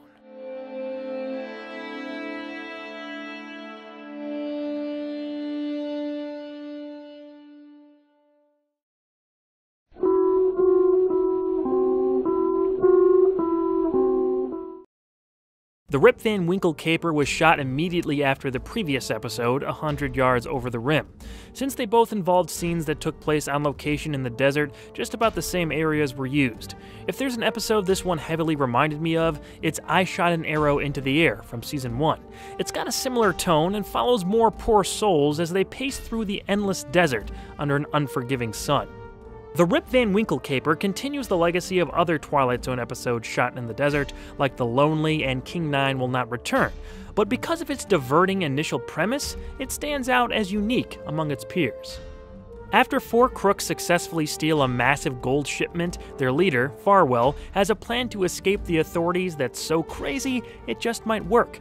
An expert in noxious gases with a doctorate in both chemistry and physics, Farwell and his team hide in a nearby closed-off cave and enter suspended animation for 100 years. According to Farwell, when they awaken, they can re-enter the world rich beyond their wildest dreams, with not a single person chasing them down. But clashing personalities and pure greed threaten to upend Farwell's perfect master plan. Hot off the trails of the Odyssey of Flight 33, Justice Addis was back to direct a different kind of time travel story. The idea of suspended animation is one Rod Serling used several times in his scripts, but this one felt fresh since the concept hadn't been used in the Twilight Zone yet. The cave interiors were shot inside MGM studios, and the glass coffins were cool-looking prop elements that added to this production's visual style. The shots of the crew slowly being surrounded by the gas were really ominous and gave that sequence an appropriately creepy tone. It's always great to see real locations on screen for these episodes, and all the exteriors for this one look great. This variety of settings gave the Rip Van Winkle caper a dynamic group of environments for us to be engrossed by. With the rocky, dry landscape as a backdrop, this installment really shines in some great performances by Oscar Baregi Jr. as Farwell and Simon Oakland as De Cruz. These two had some strong tension in their chemistry that further elevated the story around it. The interactions they have later on in the episode are a definite highlight. Baregi traveled back into the Twilight Zone with 2 more appearances in Death's Head Revisited and Mute, while Oakland came back 1 more time in Season 4's The 30 Fathom Grave. All of the Season 4 installments were an hour long, and I'm looking forward to breaking down that one when we get to it down the road. When the team wakes up from their century slumber, they're not sure the plan worked until they discover one of their crew members, Irby, has been long dead. A rock fell and broke his glass chamber, which allowed the gas keeping him alive to escape. Maybe deciding to sleep in glass for 100 years wasn't a great idea. The skeleton was a nice touch, though. Division among the remaining crew escalates when, following an argument, De Cruz hits Brooks with their truck and kills him. It's not the best car collision we've seen on the show, but you have to respect the risk that stunt guy took being so close to a speeding vehicle. A century of sitting in a cave seems to have destroyed the brakes as the truck drives straight off a cliff just after De Cruz bails out. This leaves only Farwell and De Cruz to collect the stolen gold and try to reach civilization on foot. The pair of thieves walk through the desert with the gold bars on their backs. At some point early on, Farwell lost his canteen of water. De Cruz tells him he can have a swig of his for 1 gold bar, and it continues like that for hours under the scorching sun. When De Cruz ups the price to 2 gold bars, Farwell gets the jump on him and kills De Cruz with the very gold they were exchanging. Walking alone now with all he can carry, that being a single bar, Farwell collapses and is soon found by a passerby. He tries to offer the gold to the traveler for a ride into town, but Farwell's body gives out and he dies laying in the hot sand. Confused, the traveler returns to his futuristic car where his wife is waiting for him. He mentions he'll call the police to come pick up the body, but recalls how strange it was that the man offered him gold as if it were valuable. In this future, gold is now manufactured and worthless. I like this ending. Again, it's sort of similar to the twist in I Shot an Arrow into the Air, but leaves you with a bit of a different feeling. The 4 members of this crew weren't good guys, but desperation such as this has a way of stripping all of us down to the very base instinct of survival. And I personally didn't feel a strong sense of cosmic justice when the Farwell character died the way he did. I felt sorry for him, which means this was an effective way to create sympathy for a character like that. It also helps that De Cruz was much worse in comparison. His quick turn to murder came off as somewhat unpredictable, which kept me guessing where they were going with the story. One other production note I should mention is that the futuristic car the couple are seen driving at the end is from a very specific movie. You know the deal by now, right? It's yet another prop that was originally used in 1956's Forbidden Planet. Not as many props or as much footage was used this season compared to the first, but it's funny to hear that movie pop up so often in the behind-the-scenes history of so many episodes. I wanted to also mention that at the end of Rod Serling's on-camera tease of the following week's episode, he does a little ad read for a cigarette company. If you just took this puff, you'd agree. It's the softest taste of all. Before we meet again, try Oasis. It's so funny to see smoking promoted so heavily back in the day. He did one the previous week too, and that might be the first time I actually saw him puff a cigarette on camera in this show. Whenever he shows up as the narrator, he's usually just holding a lit one in his hand. Anyway, the Rip Van Winkle caper fits comfortably into my recommendations. Check it out for yourself. Just don't fall asleep while watching. You may wake up 100 years later to find yourself trapped in the Twilight Zone.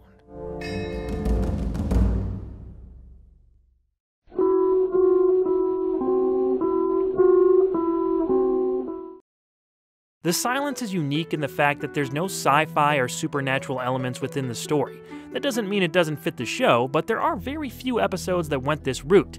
There's usually always a magic coin, alien, or some kind of unexplainable situation that acts as the basis for an installment of the series. Instead, a strong dislike between the 2 main characters turns into a twisted bet that by the end becomes a worthy Twilight Zone tale. Jamie Tennyson and Colonel Archie Taylor are members of a frequently attended men's club. Tennyson is infamous for carrying on a conversation for far too long, to the point where he never shuts up. He usually even asks for a loan at the end of his rambling. Craving the peace of mind that comes along with silence, Taylor is able to take no more. He presents Tennyson with a formal wager. If he can remain silent for 1 full year, Taylor will pay him $500,000. Needing the money and eager to prove the older man wrong, Tennyson accepts, and so the bet begins. Jamie is housed in the old game room of the club, where he is constantly monitored with microphones inside a glass enclosure. As the months go by, Taylor is shocked at how long Tennyson is gone without speaking. This is when he starts to taunt the younger man with ideas of his wife having affairs in her loneliness, among other things. Taylor has crossed the line and made it even more personal. But whose will is stronger? Who among them is the better man? Boris Sagal directed what turned into an excellent and memorable episode. Sagal was the father of Katie Sagal of Married with Children and Sons of Anarchy fame, and helmed one other Twilight Zone installment the following season. He was given a great character piece to direct these actors in, which was a fantastic script to work with by Rod Serling. Serling later admitted that he unconsciously based the story off of Anton Chekhov's The Bet, which had a similar type premise featuring a lawyer and a banker debating if life in prison was worse than the death penalty. Francho Tone and Liam Sullivan were magnificent as Taylor and Tennyson, while Cyril de Levante and Jonathan Harris returned to the Twilight Zone with another pair of great turns supporting the leads. The dialogue, direction, and acting here combined perfectly for a strong on all sides effort. The scenes between Tone and Sullivan were some of the best character sequences of the whole second season.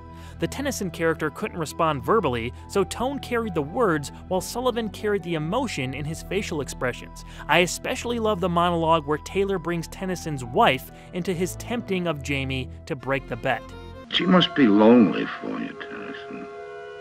Desperately lonely. She has been seen with other young men.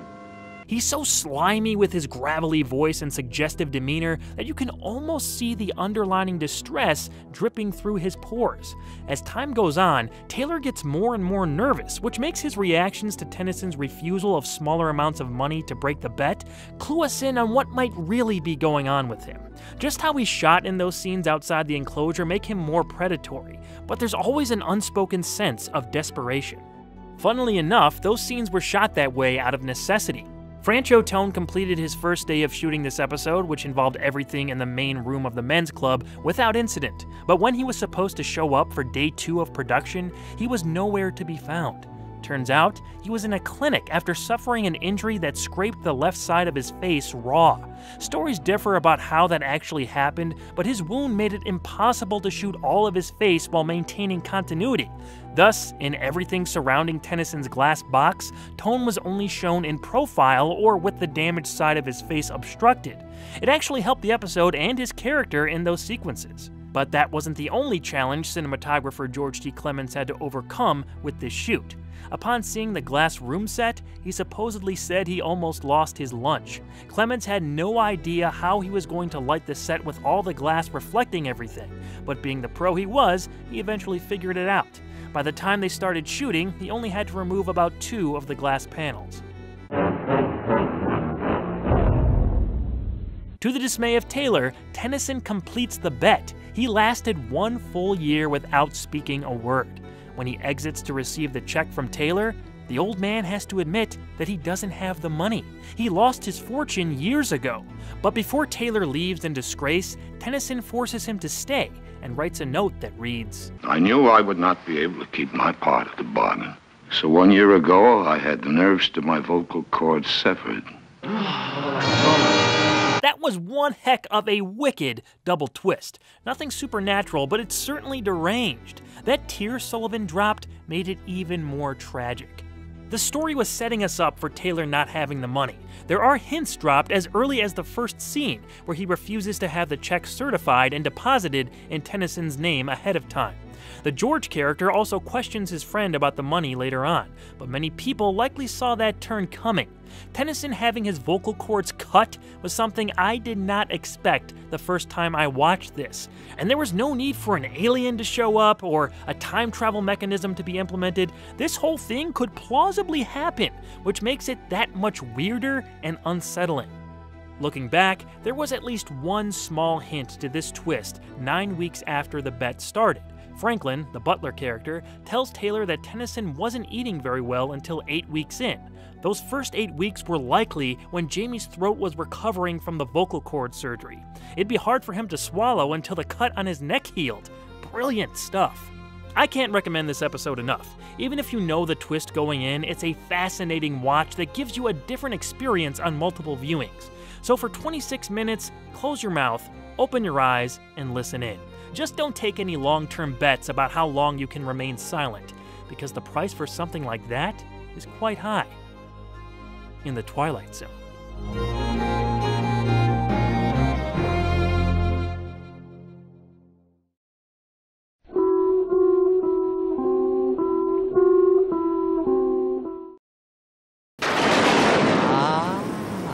Are you the dreamer or merely part of someone's dream? No, you're not watching Batman, even though that clip is from the Batman the Animated Series episode Perchance to Dream, and the Twilight Zone has an episode called Perchance to Dream, which was written by Charles Beaumont, just like this one. You know what? Let me start over. We end this year's Twilight-Tober Zone with a great installment called Shadow Play. Top talent was involved in the making of this one, and I love myself some well-done existentialism. Charles Beaumont was highly adept at delivering that kind of thing, and this was one of his greatest examples in the series of having the viewer question reality itself. Adam Grant is on trial for murder. After he's sentenced to death, he starts acting like all of this has happened before. From knowing when certain events are going to transpire to mouthing the words of whoever he's talking to, Grant is pleading with people to listen to him. He says the entire world he currently inhabits is a recurring nightmare that has repeated countless times. Once he's put to death at midnight, everything will reset. He tries to convince those around him to stop his execution because even though he lives on in another reset, he feels the pain of dying every time it happens. The district attorney, Henry Ritchie, starts to suspect something strange is going on, but even after meeting with Grant in person, he has a hard time buying the inmate's story. As Grant continues to accurately describe the events of the night, Ritchie's friend, newspaper editor Paul Carson, has a sinking gut feeling that Grant's words are true and tries to convince Ritchie that Adam is at least not mentally competent enough to execute. Time ticks down to midnight as the suspense builds towards how the evening is going to end. There are 100 vagrants in every town without names, without history. Stop that! This episode featured a bigger cast than usual, and they all knocked it out of the park. Dennis Weaver as Adam Grant is really outstanding. His sometimes calm, sometimes nervous, almost delirious delivery comes off as manic and unpredictable. It's exactly what this character needed. The scene where he describes his own death by electric chair is chilling. It's aided by some creative split screen that shows what he's describing. They also end that sequence with a somewhat humorous but unsettling cut. Pull the switch. But I think my favorite scene in the whole thing is when a priest tries to comfort him before his execution. Grant is shown trying to figure out where these faces are from in his life, and it's fascinating to watch him attempt to work it out. Father Beeman, from over at Spring Hill. No wonder I didn't recognize you. You died when I was 10 years old. Oh, everybody came to your funeral. A young priest came and took your place. That was Carson. You know, I'm using him for the editor. Wonderful character work there. Weaver was primarily known for Gunsmoke at the time, but film fans may remember him best for the 1958 classic Touch of Evil, or one of Steven Spielberg's first features, Duel, which just so happened to be written by regular Twilight Zone scribe Richard Matheson. A few of the other actors also made separate Twilight Zone appearances, like Wright King, Henry Towns, and William Edmondson. They're all great in their different roles and add to the scope of Shadowplay's uncanny story. The scenes that don't involve Grant make you wonder where this is all going and what the truth of the matter really is.